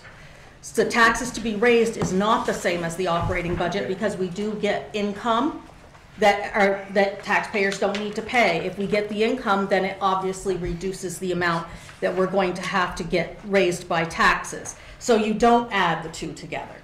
So, I think one of the other questions that I heard was on page 24. I believe that the voted percentage of change, if you totaled it, would equal 128.8. 120.8%. Excuse me, 120.8. And the question was, I took the question to be, is that consistent with the number that is the percentage increase for the total operating budgets? So if you could maybe, Tina, explain that, I think. I don't know where. I believe that he totaled all of those numbers. You list as, each one of these is the individual entity. The government, general government is 52%. Yep. The police department is 20%. They're each individual. So if you take each individual one, then you come up with 120.8% increase. Yeah, that's not how we're doing it. What I'm trying to illustrate there is for each individual division, the difference, the increase in percentage from one year to the next. You can't add them all up to get a figure. That's not what that's intended for. It's intended to let you know that general government's up 52%, police is up 20%, fire's up 3.9%, EMS is 0.3%. They're all individual. You can't add all the percentages up to get a dollar amount. So I think if you look at the operating, I'm stepping a little bit out of my lane here, but if you look at the operating base budgets and you total the 2021 to 22, and I believe that should be 22 to 23. So as an average, you're talking 30.8%. That's right. Right, okay, all right. And then I think you asked about the auditor's report as well. Right. Yep. We responded. Okay. Are there any other questions? If not, I'm going to move on to article number 2, or excuse me, article number 4, that we just did that. Article 5, shall the voters authorize the construction of sidewalks to Jersey Way? Any remaining balance should be used for sidewalk operating expenses in an amount not to exceed $200,000 to be financed over a period not to exceed 5 years. Would anybody like to explain that? So that, I would love to. So Article 5, as we've advertised as well, there'd be more discussion on this going forward, Chap. When the article was put into the report, it got by all of us that the address, the location of the sidewalks being built in the article was Jersey Way. And that is not where the sidewalks are intended to be built. It is Jersey Heights. So we called our municipal law attorney and consulted with him, informing him that we also had a special meeting coming in April where we could bring this topic back up if there wasn't a way of correcting it in the current town report. His indication to us was you're in uncharted waters if you try and correct it and continue to vote on it the way it's written because it's not written correctly. The more legal way to do it would be to nullify this Article 5 for the Australian ballot and bring it back before the voters during the special floor meeting in April. That's the background behind that. What I'll talk to you about is the project the $200,000 goes toward. From roughly the base of below Mike Alexander's house, the big greenhouse in the gully below the police department. If everybody knows that reference, we can move on from there. You have Feline Loop that comes out just below Mike's house. From Feline Loop up through, there is something we call a sidewalk, but it is not a sidewalk. And from there out to Bishop Marshall School, or the bridge that goes underneath the truck route, there is a patchwork of sidewalks. The patchwork is a result of development. So as these projects, Mr. Mink's project on top of Jersey Heights, the condominium project, which is beside the Irving station to the left of it, that hasn't started yet, but they raised the old farmhouse there. Mr. Mink's project on the other side of the Irving toward the Bishop Marshall School. All of those projects are being required to build sidewalks in front of their properties. So there will be a patchwork of new sidewalks throughout there that'll be paid for by the developers, not by the taxpayers. But there will be left a gap from approximately the Jersey Way intersection down along that side of the road. There's a short section that needs to go in. If you're familiar with the 4 beautiful silver maple trees that are in front of one of the houses down there, we don't want to disrupt those. What we have done is we've got a plan in place. The road is wide enough there for us to put the sidewalk in without disrupting those trees or the root systems, and put a crossing there that will go across to where the sidewalk currently ends, which is brand new sidewalk from the Mink project. It's right by the end of the guardrail. We're basically filling in the holes between where the developers have already built sidewalks, such that we have a continuous ribbon of sidewalk out to the underpass at the truck route. Currently, we don't, as a practice, plow sidewalks that aren't connected. So that's why those sections of sidewalk are not plowed this winter, because we don't do that. We don't do it anywhere in town unless they're actually connected. So the $200,000 is the estimate for the cost of filling in the gaps in the sidewalks that currently exist. Questions about Article 4? Tom? 5, excuse me, Article 5. Thank you for the explanation. I like it, you know, the budget being as high as it is, do we really need that sidewalk this year? And can the select board or yourself or whoever just take Article 5 and say, we'll see you maybe next year? That's $200,000 on top of what we're going to be paying. It just seems crazy at this time we're spending all this time on patchwork sidewalks. And my response to you is simply that this isn't a part of our annual maintenance. It's a project in itself, so that's why we don't incorporate it into our budget. We have monies for sidewalk repair in our budget proposed for next year, but this is a project for building new sidewalks, and it has a substantial price tag. And because it's not a part of our normal budget, it's an extra item. We give it to the taxpayers to make that very decision that you're talking about. Is it something we need now or not? And that's the question that's before you on the ballot. Mr. Cody. Thank you.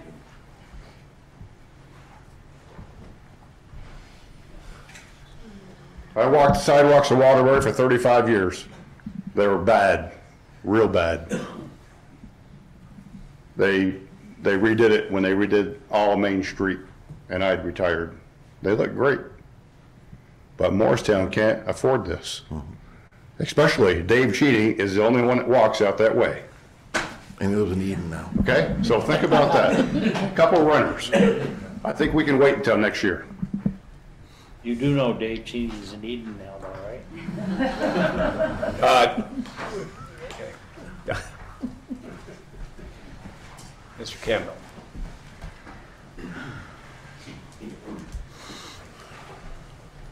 Yeah, on the sidewalk,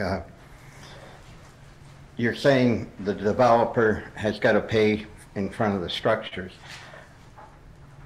And if you leave it only with those patchworks, as you call it, what about the one on Route 100 just beyond the Morristown Corners Road? How ridiculous that looks. That apartment house or whatever it is there was built, they were made to put in this sidewalk in the middle of nowhere. So does that mean you're going to continue the sidewalks all the way up past Morristown Corners Road? I mean, it just seems ridiculous. You know, how many people are going to use this sidewalk for $200,000? And as Tom said, you know, the budget that we have is way out of line. I don't think that requires a response. Any other questions on Article 5? Seeing none, Article 6, shall the voters authorize the purchase of an ambulance and power stretcher in an amount not to exceed $335,000 to be financed over a period not to exceed 5 years. So if I could have Bill Mapes, our EMS chief, speak to this. He knows the particulars on the ambulance. I'll probably get the year wrong if I try and quote it. I do know this is an ambulance that while I was on the select board, we purchased used. The ambulance at the time that we were replacing was not inspectable. We were in a crunch for a second vehicle, and this is one we found that was refurbished out of the Rutland area, and it already had a lot of miles on it, but we knew we could get a good period of time out of it for use. You'll tell more about the ambulance we're replacing and then the ambulance that we're looking to purchase. Sure. Can you speak to the microphone? Yeah, I've got a pacemaker for radio, so it's... Yeah. You might want to actually turn and speak to the moderator. Turn around to me. No, turn to the moderator. Turn to me. You're speaking to the moderator. Oh, okay. Yeah. Well, the educator in me says I have to talk to the class. So, so like Eric alluded to, we in 2019 when I came on board, we were faced with an ambulance that was a 2008 that was no longer inspectable. We came to the select board with a plan to buy a used ambulance that was purchased from a busy service in Rutland. Currently, it is a 2013, so it's 10 years old with 137,000 miles on it. Prior to my arrival here, there was a plan put in place to replace an ambulance every 5 years.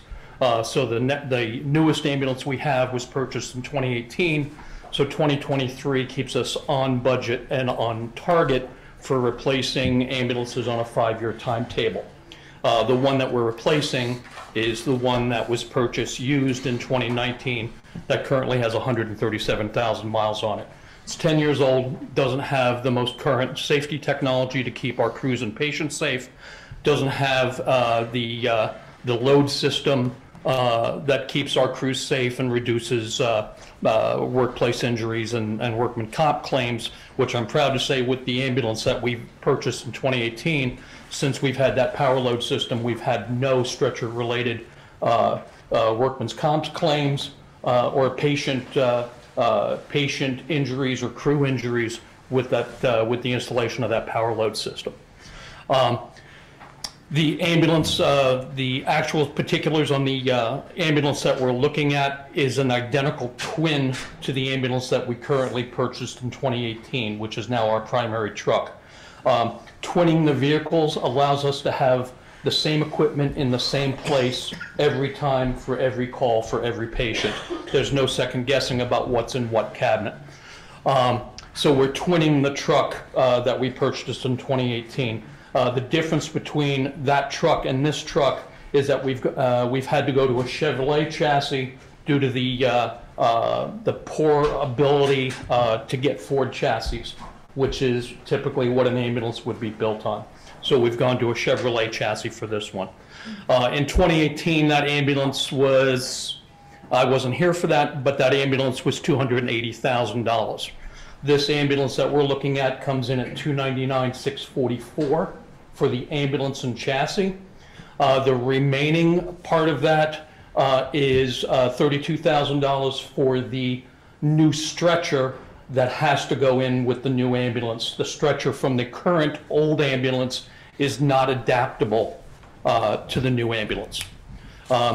We are unfortunately beholden to a couple of things. We're beholden to the US DOT triple K 1822F standards on automotive ambulances, and we're also beholden to the NFPA 1917 standards on automotive ambulances. Those standards alone account for a large portion of the quote on that ambulance. There's very few frills or anything else that we've added to that ambulance other than your basic Type 1 ambulance as defined by triple K 1822F and 1917 from NFPA. Thanks. Sure. Questions or comments on Article 6? Yes.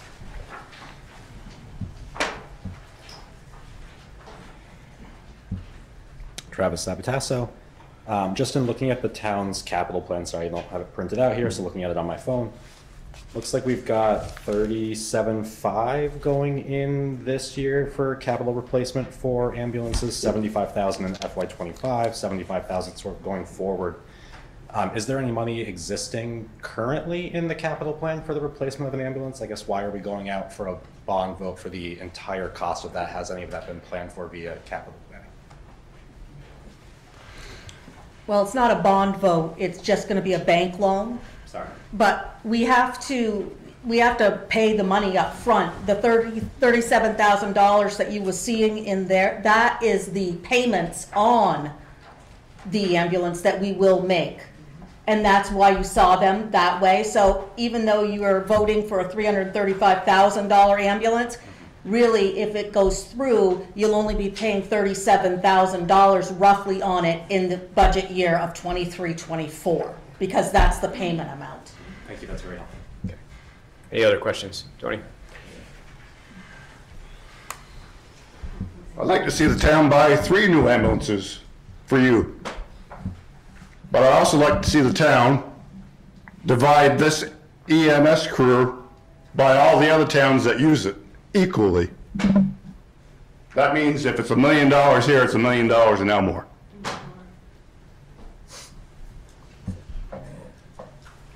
Any other comments or questions?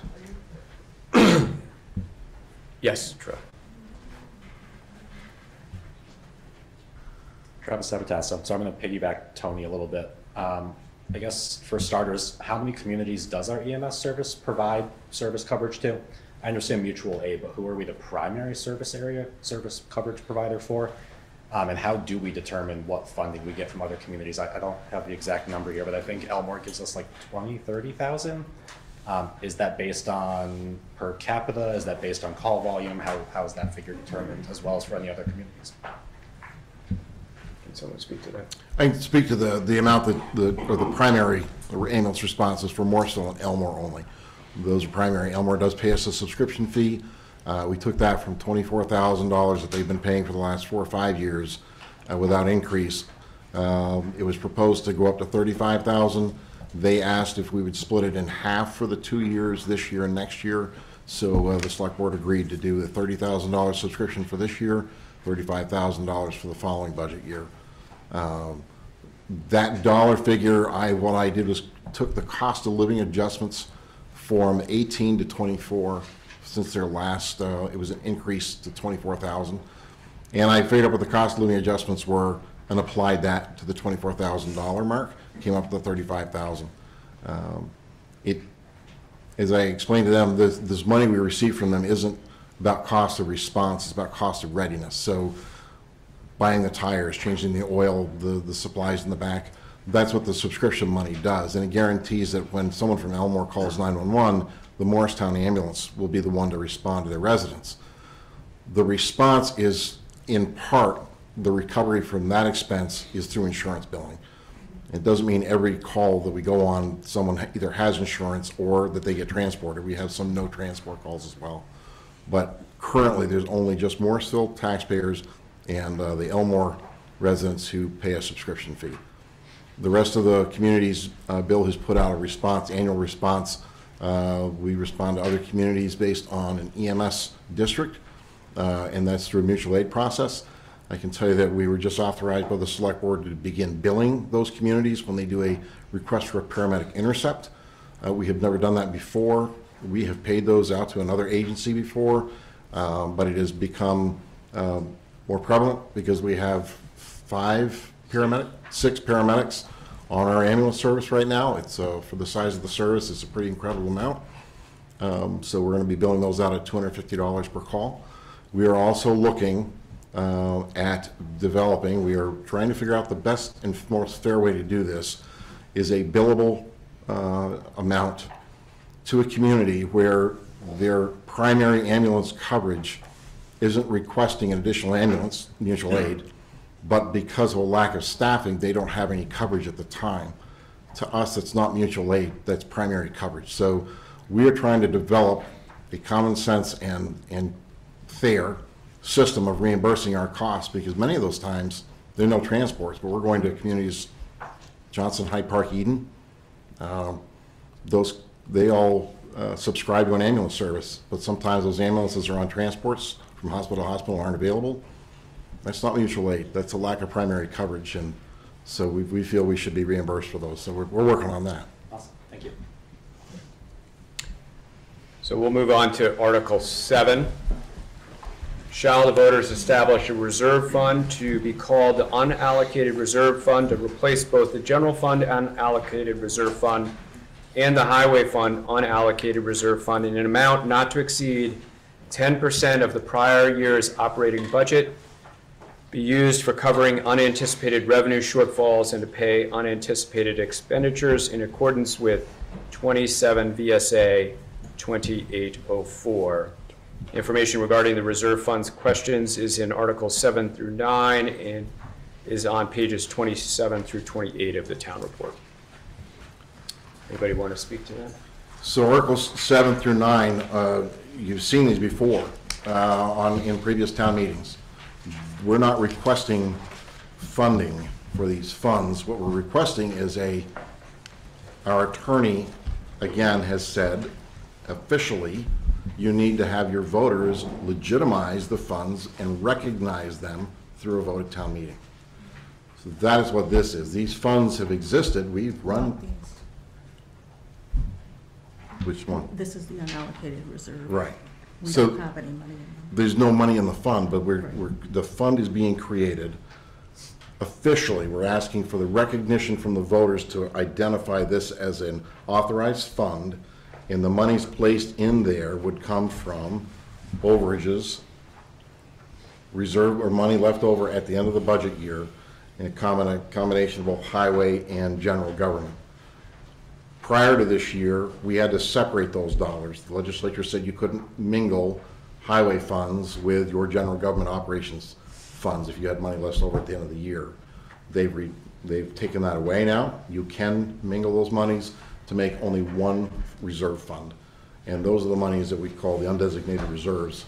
The select board would reach to those during a time of environmental crisis. We just talked recently about the Halloween storm of 2019 and the reimbursements we received from FEMA and the state as a result of that. And we finally got full payment on those. But it's those unallocated reserves that are used at a time of that rather than diving into the current and existing budget, because it was $430-something thousand was the total expense of that storm to the town of Morristown, and we recovered all but $32,000 of it, I believe, from the state and the feds. So this is the fund with the money. Any monies left over would go into this, not to exceed 10% of the previous year's operating budget. Correct. Mm-hmm. Was that pretty good? Yeah, that's pretty good. Any questions about Article 7? Okay, Article 8 is, shall the voters establish a reserve fund to be called the Municipal Building Capital Reserve Fund to be used for the purpose of the construction or improvement of municipal buildings and deposit approximately $988,887.37 from the general fund surplus created from former ARPA funds to fund this reserve fund in accordance with 24 VSA section 2804. Again, this is looking to create a fund, have the voters legitimize it by voting to authorize its existence. These monies already exist. They're in an investment account at Edward Jones. And once the fund is recognized by the voters, the money will be transferred into that fund. And it's called the Municipal Building Capital Reserve Fund, as I described earlier. I'm talking about our police department, our highway department. We saw that this money would probably do us best if we used it for many different things, but matching funds for grants and primary funds for some purchases, but toward getting our municipal buildings in a condition that will last us beyond the foreseeable 5 years. We're looking to get the 30 to 50 year life out of these. So, questions about Article 8? Article 9 shall the voters establish a reserve fund to be called the Bridge and Highway Infrastructure Reserve Fund to be used for the purposes of the construction or improvement of bridges and highway infrastructure, and deposit approximately $306,450.42 from the current bridge account to fund this reserve fund in accordance with 24 VSA section 2804. This money currently exists. Again, it is legitimizing and recognizing, the voters recognizing that the fund exists, so this money can stay in there. We're not asking for any new monies. Every year in our budget, we have a $30,000 line item to go into this account. It helps us to defray costs as bridges need repair. So we're again asking for the voters to support this, legitimizing the fund in its existence. Questions?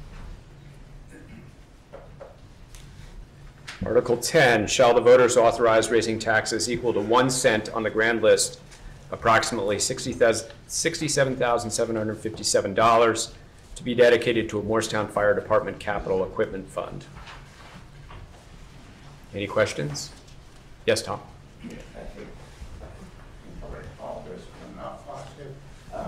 The 1 cent of the grand list, I think, is that equal to 27 cents? What does that 1 cent mean? What's the value for that? What is the 1 cent mean? Yeah, What does it 1 cent raise? of the grand list. I think it was 27 cents or something. What is that figure? Do you know? Well, we won't know until the grand list is lodged. That's why this is an approximate amount. So. It raises approximately $67,757. Using 1 cent on the grand list. Raises that amount. Okay. Yep.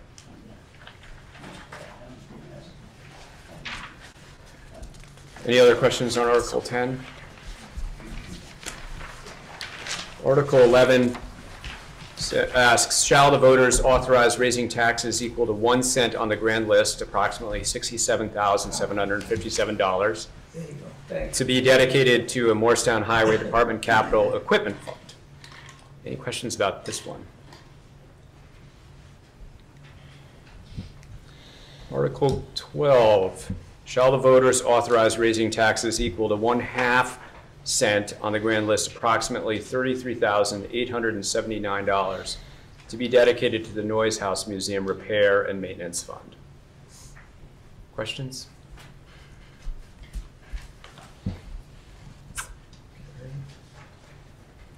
Article 13, shall the voters authorize raising taxes equal to 1/2 cent on the grand list, approximately $33,879, to be dedicated to the Morristown Conservation Commission Fund?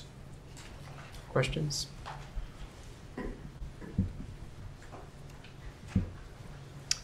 Article 14, shall the voters authorize raising taxes equal to 1/2 cent on the grand list, approximately $33,879, to be dedicated to the Bridge and Highway Infrastructure Reserve Fund? Questions?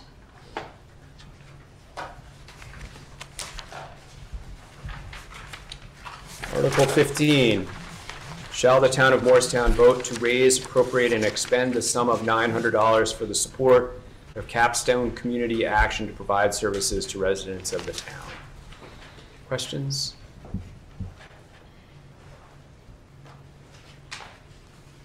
Okay. Article 16, shall the town of Morristown vote to raise, appropriate, and expend the sum of $2,900 for the support of Central Vermont adult basic education to provide services to residents of the town? Questions about that?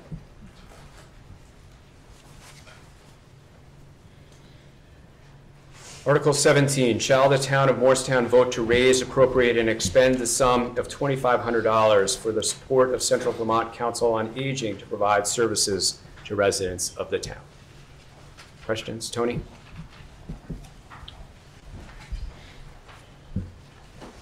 I want to know if these appropriations committees and all these people that put in for this money, are they going to be required to come in maybe to at least 3 meetings? We have in the past done this before COVID. I don't remember the exact number, but we have them coming to our meetings and on a rotating basis. And That's so- not good enough. They're not being responsible enough. They're asking for money. We're giving them money most of the time. So I thought I answered your question. Okay, sorry.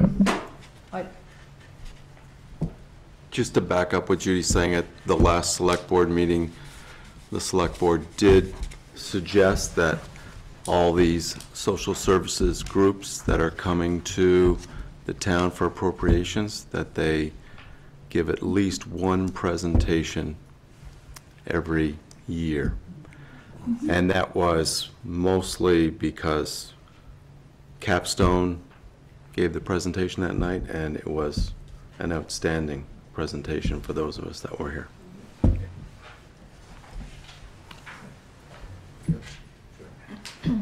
Okay, yes.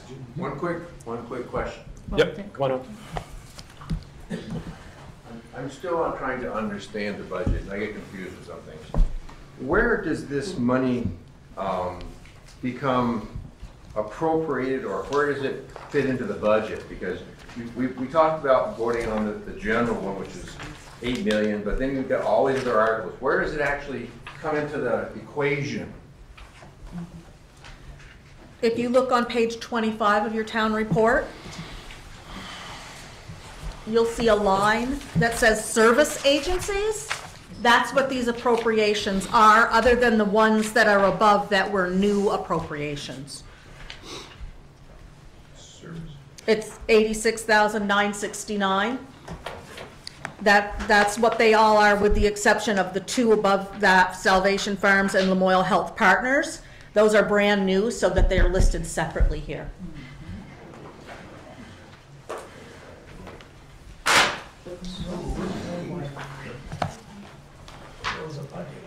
If you look on page 25 at the bottom of that page.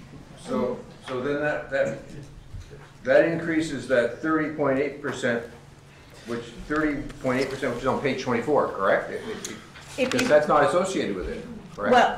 Well, if you go to page 26, the top of page 26, what you're asking is how much is the increase Correct. in taxes?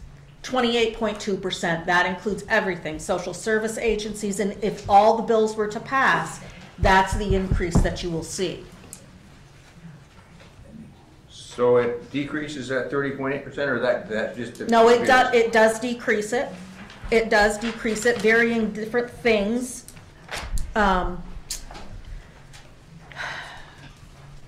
For example, on page 25, you can see where it says paving Australian ballot, 104,700 for the prior year. We're not asking for that this year, so that decreases things. So you have to compare the two columns. Right.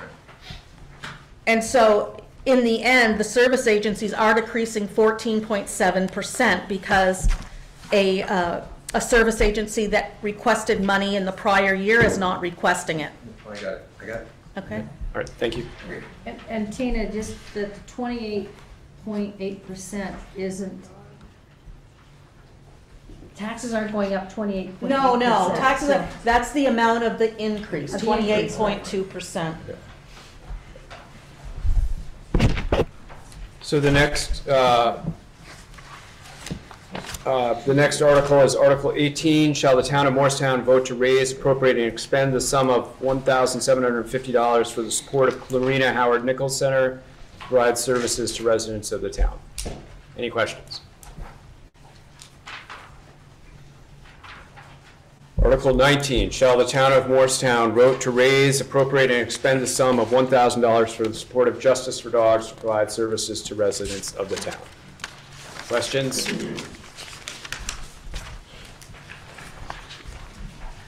Article 20, shall the town of Morristown vote to raise, appropriate, and expend the sum of $2,500 for the support of the Lamoille County Civic Association to provide services to residents of the town?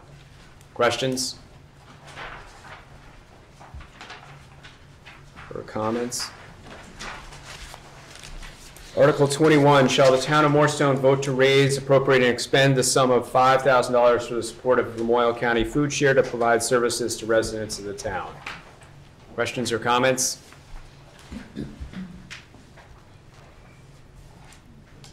Article 22, shall the town of Morristown vote to raise, appropriate, and expend the sum of $1,000 for the support of the Lamoille County Habitat for Humanity to provide services to residents of the town? Questions or comments?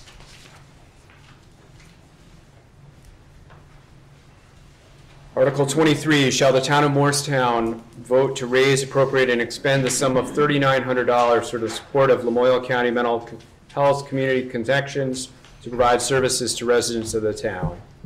Questions or comments?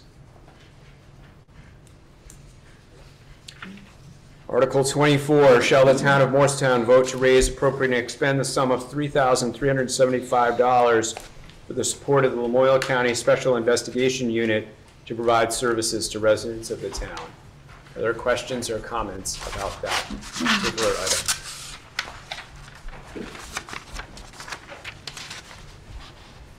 Article 25, shall the town of Morristown vote to raise, appropriate, and expend the sum of $4,000 for the support of Lamoille Day Services to provide services to residents of the town?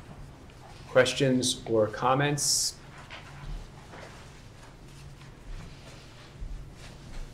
Article 26, shall the town of Morristown vote to raise, appropriate, and expend the sum of $4,000 for the support of Lamoille Economic Development Council to provide services to residents of the town? Questions or comments? Article 27, shall the town of Morristown vote to raise, appropriate, and expend the sum of $3,000 for the support of Lamoille Family Center to provide services to residents of the town? Are there questions or comments?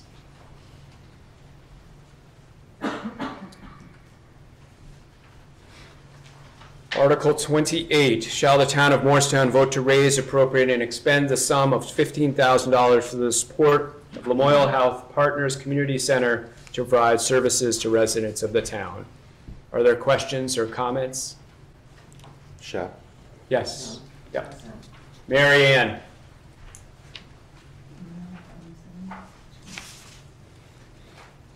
Mary Ann? You're muted.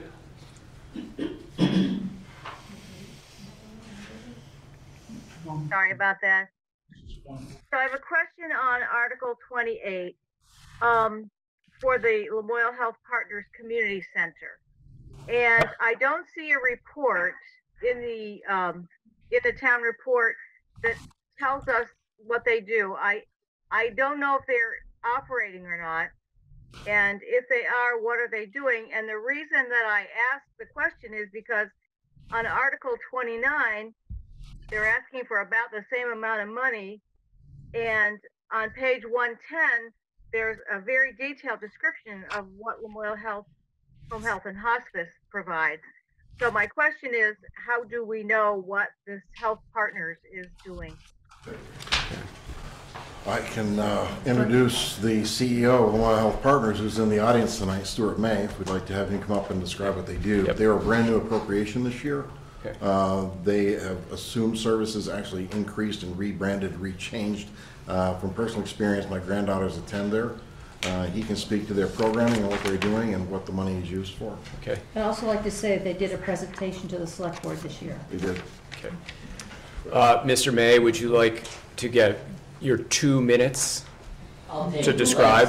Okay, thank you. Good evening, Stuart May, Lamoille Health Partners. As Eric mentioned previously in prior budgets, the community center operated as E=MC², which was funded by the taxpayers. Earlier in 2022, we took over the center that had closed to continue to provide services and expand services for the residents of Morristown. Excuse me. Actually made 2 presentations, came and told the select board about the purchase of those assets, what we intended to do, and then followed up with what was executed during the year. The money will go towards helping to offset the operating expenses. We don't charge for any of the services and currently run 3 different programs out of there. There's an after-school program for 5th through 12th graders. Last academic year, approximately 82 students used those services. We provide space for our seniors. Currently, once a week, there is a table tennis group using the facility. We're working with both the UVM Elder Services Group along with the Council on Aging to expand and bring additional free services for our seniors during 2023. And thirdly, have partnered with Lamoille South School District for their life skills program. And those students come over and use the center to expand some of their teachings. Thank you. Thanks. Thank you. Yes, Laura.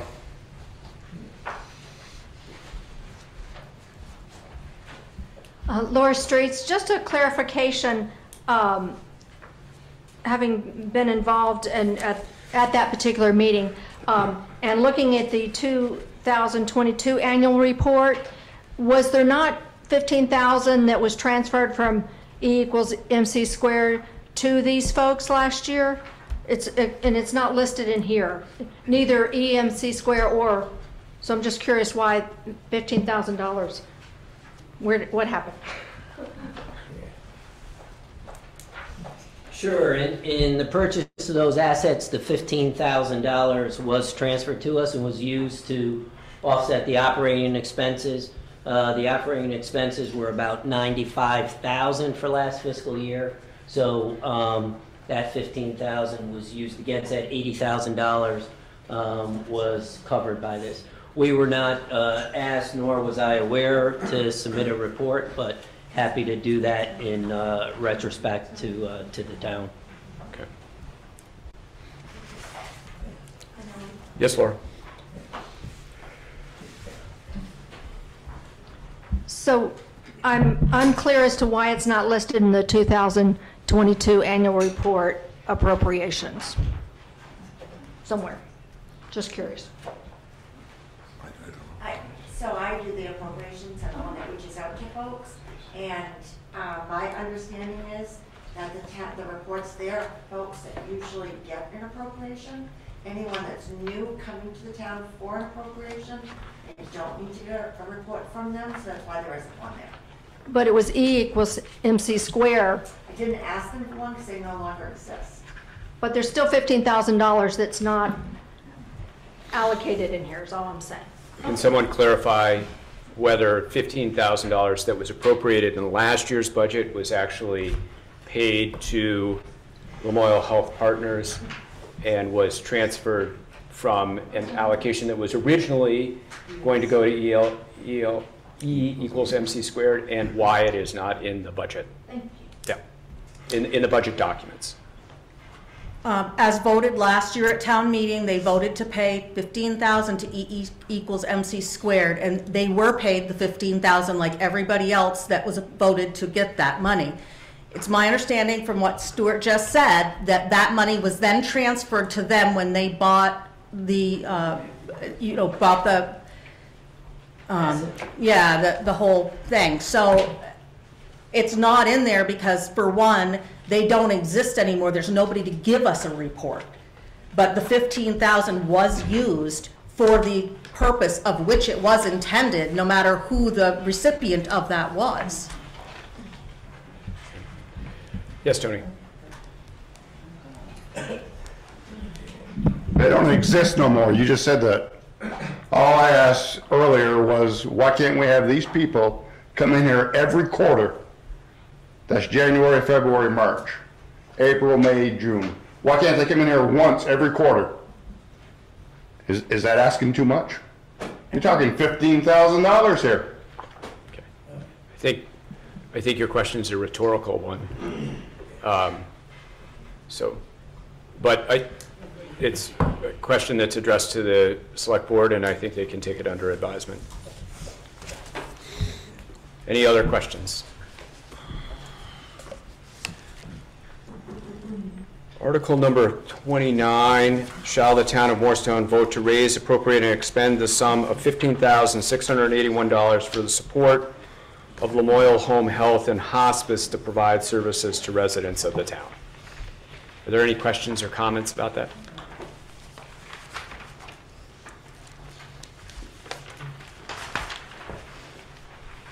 Article 30, shall the town of Morristown vote to raise, appropriate, and expend the sum of $1,000 for the support of Lamoille Housing Partnership to provide services to residents of the town? Are there any questions or comments about that? Article 31, shall the town of Morristown vote to raise, appropriate, and expend the sum of $1,500 for the support of the Lamoille Restorative Center to provide services to residents of the town? Any questions or comments?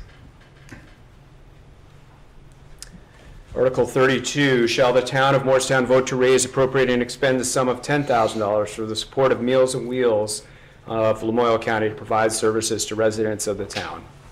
Questions or comments? Article 33, shall the town of Morristown vote to raise, appropriate, and expend the sum of $1,000 for the support of North Country Animal League to provide services to residents of the town? Questions or comments?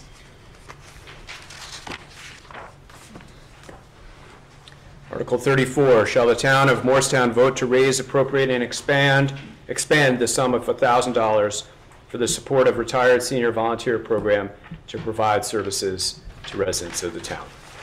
Any questions or comments?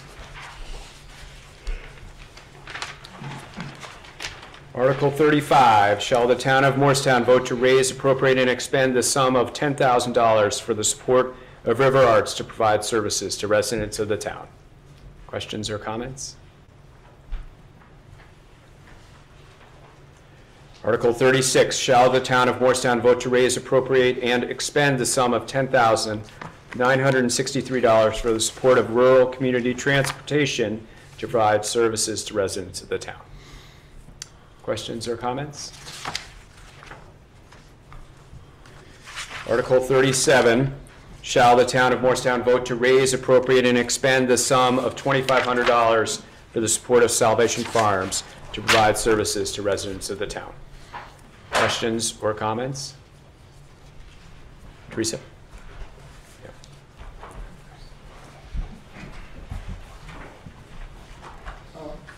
Teresa Snow is Salvation Farms. I'm the founder of the organization. We're most known for our work in gleaning here in the Lamoille County. Gleaning is the act of reaping after the harvest, and what we do is we work with local farms. We engage volunteers. We collect what the farms can't sell, whether they've harvested it or not, and then we distribute that product to local food sites. Some numbers, this last year we collected over 82,000 pounds of food from local farms, almost 50 different local farms, with the help of 183 volunteers who gave us about 750 hours.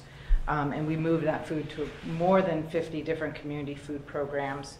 We also moved more than 1,200 dozen eggs, loaves of bread, pounds of meat, cheese, seeds, plant starts. Specifically here in Morrisville last year, we distributed more than 20,000 pounds, equaling more than 60,000 servings to a number of different agencies, including Lamoille Health Partners, Lamoille Community Food Share, Lamoille County Mental Health Services, their food shelf, Laraway Youth and Family Services that probably serve some of our town's residents, Meals on Wheels of Lamoille County, the Manor, the WIC program, Copley House, the United Community Church of Morrisville, and Morrisville Out and About. Thank you. This is our first request. Thank you. Other comments and questions? Yes. Hi, Evelyn Throne. It's basically a comment. I've been volunteering with Salvation Farms for most of the time I've been here, and I'm not as familiar with the other organizations, but I'm very familiar with them.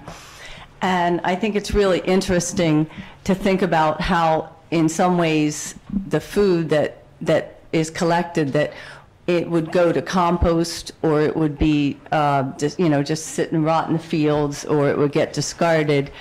It helps to support the other organizations that are asking for money and are around here. And I think something she didn't say was that the farmers are also very grateful because they don't have to deal with this food that's going to waste. They feel better about it. And it's an incredible volunteer opportunity for anybody who wants it, for a little plug there. But I think it's a very worthy organization, and I hope that it gets support because it is growing, and you know, it's looking to process food even so that it can be given out more easily. There are homeless people who can't necessarily process this food, or people who don't have limited facilities to do it. So to process some of this will be very helpful too. So they're just branching out and very worthwhile. Thank you. Any other questions or comments? Tom? Thank you. I appreciate it. First of all, thank you for all the information you're putting out to us. I know it's a lot of difficult questions coming all at once.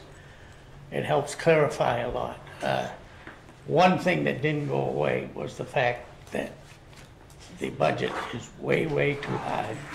It's 2 years, 12%, then 28% over 2 years is crazy. Do I still have to? So are you speaking to Article 37? No. Okay. Can I continue, then I don't have to get up later? Well, so Article 37 is the last one. Okay. The comments around the budget, we're doing information, and the comments were on each individual article. And so the comments that you're making were appropriate to be addressed during the budget section. Okay. Can I ask one question then? This would be, when this budget fails and it comes back to you, what is the process? What do we go through then when the budget fails and it comes back? All this stuff fails. What do you do? What do you do then? I'll leave that to. I can explain the election side, not the budget side. Do you care about that? Of course, I know, this budget for this town, as far as we know, has never not passed. So it's new territory. I want to do 37 still. What's that? Yeah, let's do 30 stuff. Yeah. Thank you, Tony. I know everybody thinks I'm bad, but you know what? I worked with the food shelf my whole career in the post office in Waterbury. And what that young lady just did right there, she should be commended for coming up here, and like I'm asking all the other of these appropriations to come here once a quarter and tell them why they need the money. And they just might get some money. I haven't filled out my ballot yet. Most of my ballot says 0, no. But she's getting a yes from me. So maybe we can, are there any other questions on Article 37? And then maybe what we can do is actually have a summary of what happens on town meeting day, and then subsequent, if anything is necessary after town meeting day, how that happens. Okay? How's that sound, Tom? Okay? Everybody okay with that? So, are we okay with 37? Have we heard enough? Okay. All right, so maybe we could have somebody explain, well, we know that we're going to have a vote on March 7th. Is it 7th?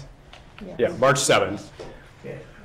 As is always the case when we vote on things, things can pass or things can fail.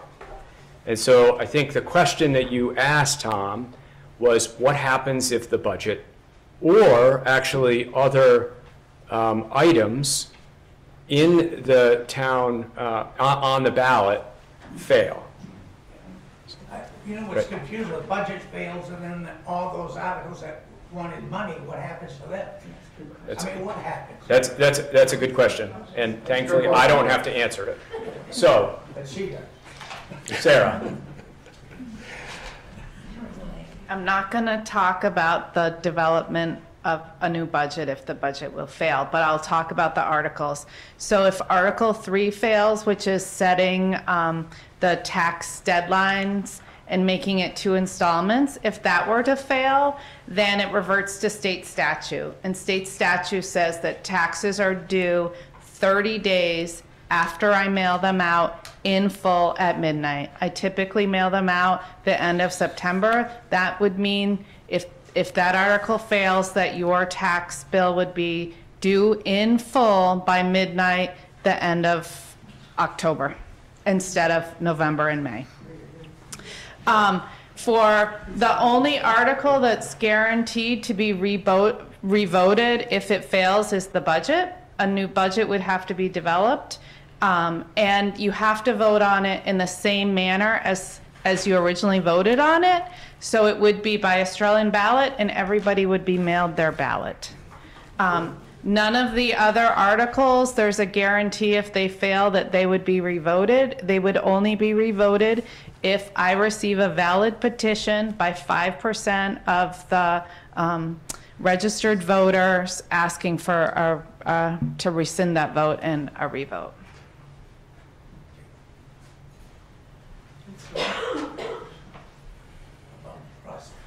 Yeah. Just a quick question. You just No, go to the microphone. So that tax bill you're talking about in October would be the existing one we see today, that we would be due to pay. Well, what would we see for a tax bill come October if Article 3 is voted down? Article 3 gets voted down. You said our taxes become due in October. Right. So I've lived in Morristown since 2007, and we've always had 2 tax installments. I don't know how long we've been doing that.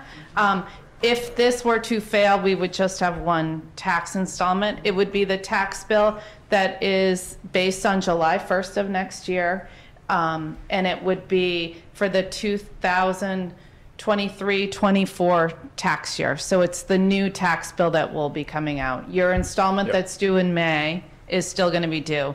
Also, I should mention, if the budget fails and then we do a revote and that fails, we would keep having budget revotes until we pass them, and they would all continue to be in the same manner as the original. So Australian ballot, everybody mailed their ballots. So I think, is it fair to say that the tax bill, which would be based on whatever budget passes, if Article 3 failed, would essentially look the same, except it would not have 2 installments. It would just give you, this is what is due. Right, so 1 tax bill, the total amount, what we can see, just to calculate something. Right, exactly. Yeah. Then we can all go to the Union Bank. So I know it's been a long evening, and I just want to thank everyone for what has been actually really informative, excellent questions, very civil, and it's sort of reaffirms the fact that we've got engagement in the community, and reaffirms that we can actually have conversations that are difficult and be civil during them. So I just want to thank everybody for being here and engaging in the way that they have. So if there aren't any further questions, Charlie? Charlie Burnham, I have one final statement, and I think I want to thank Eric and Tina for supplying very accurate and timely research on all the issues, and thank the Select Board for reviewing all that information and carrying out your civic duty in proposing and forwarding the budget to us for consideration. I think you put a lot of time and effort into it, and I want to thank you. Thank you. Thank you. Thank you, Charles. So, are you looking for a so motion? I want to, I don't think we actually have to adjourn this because it's an informational meeting. So unless anybody's going to object, I think we are done for the evening. Thank you very much. Thank you, Shep.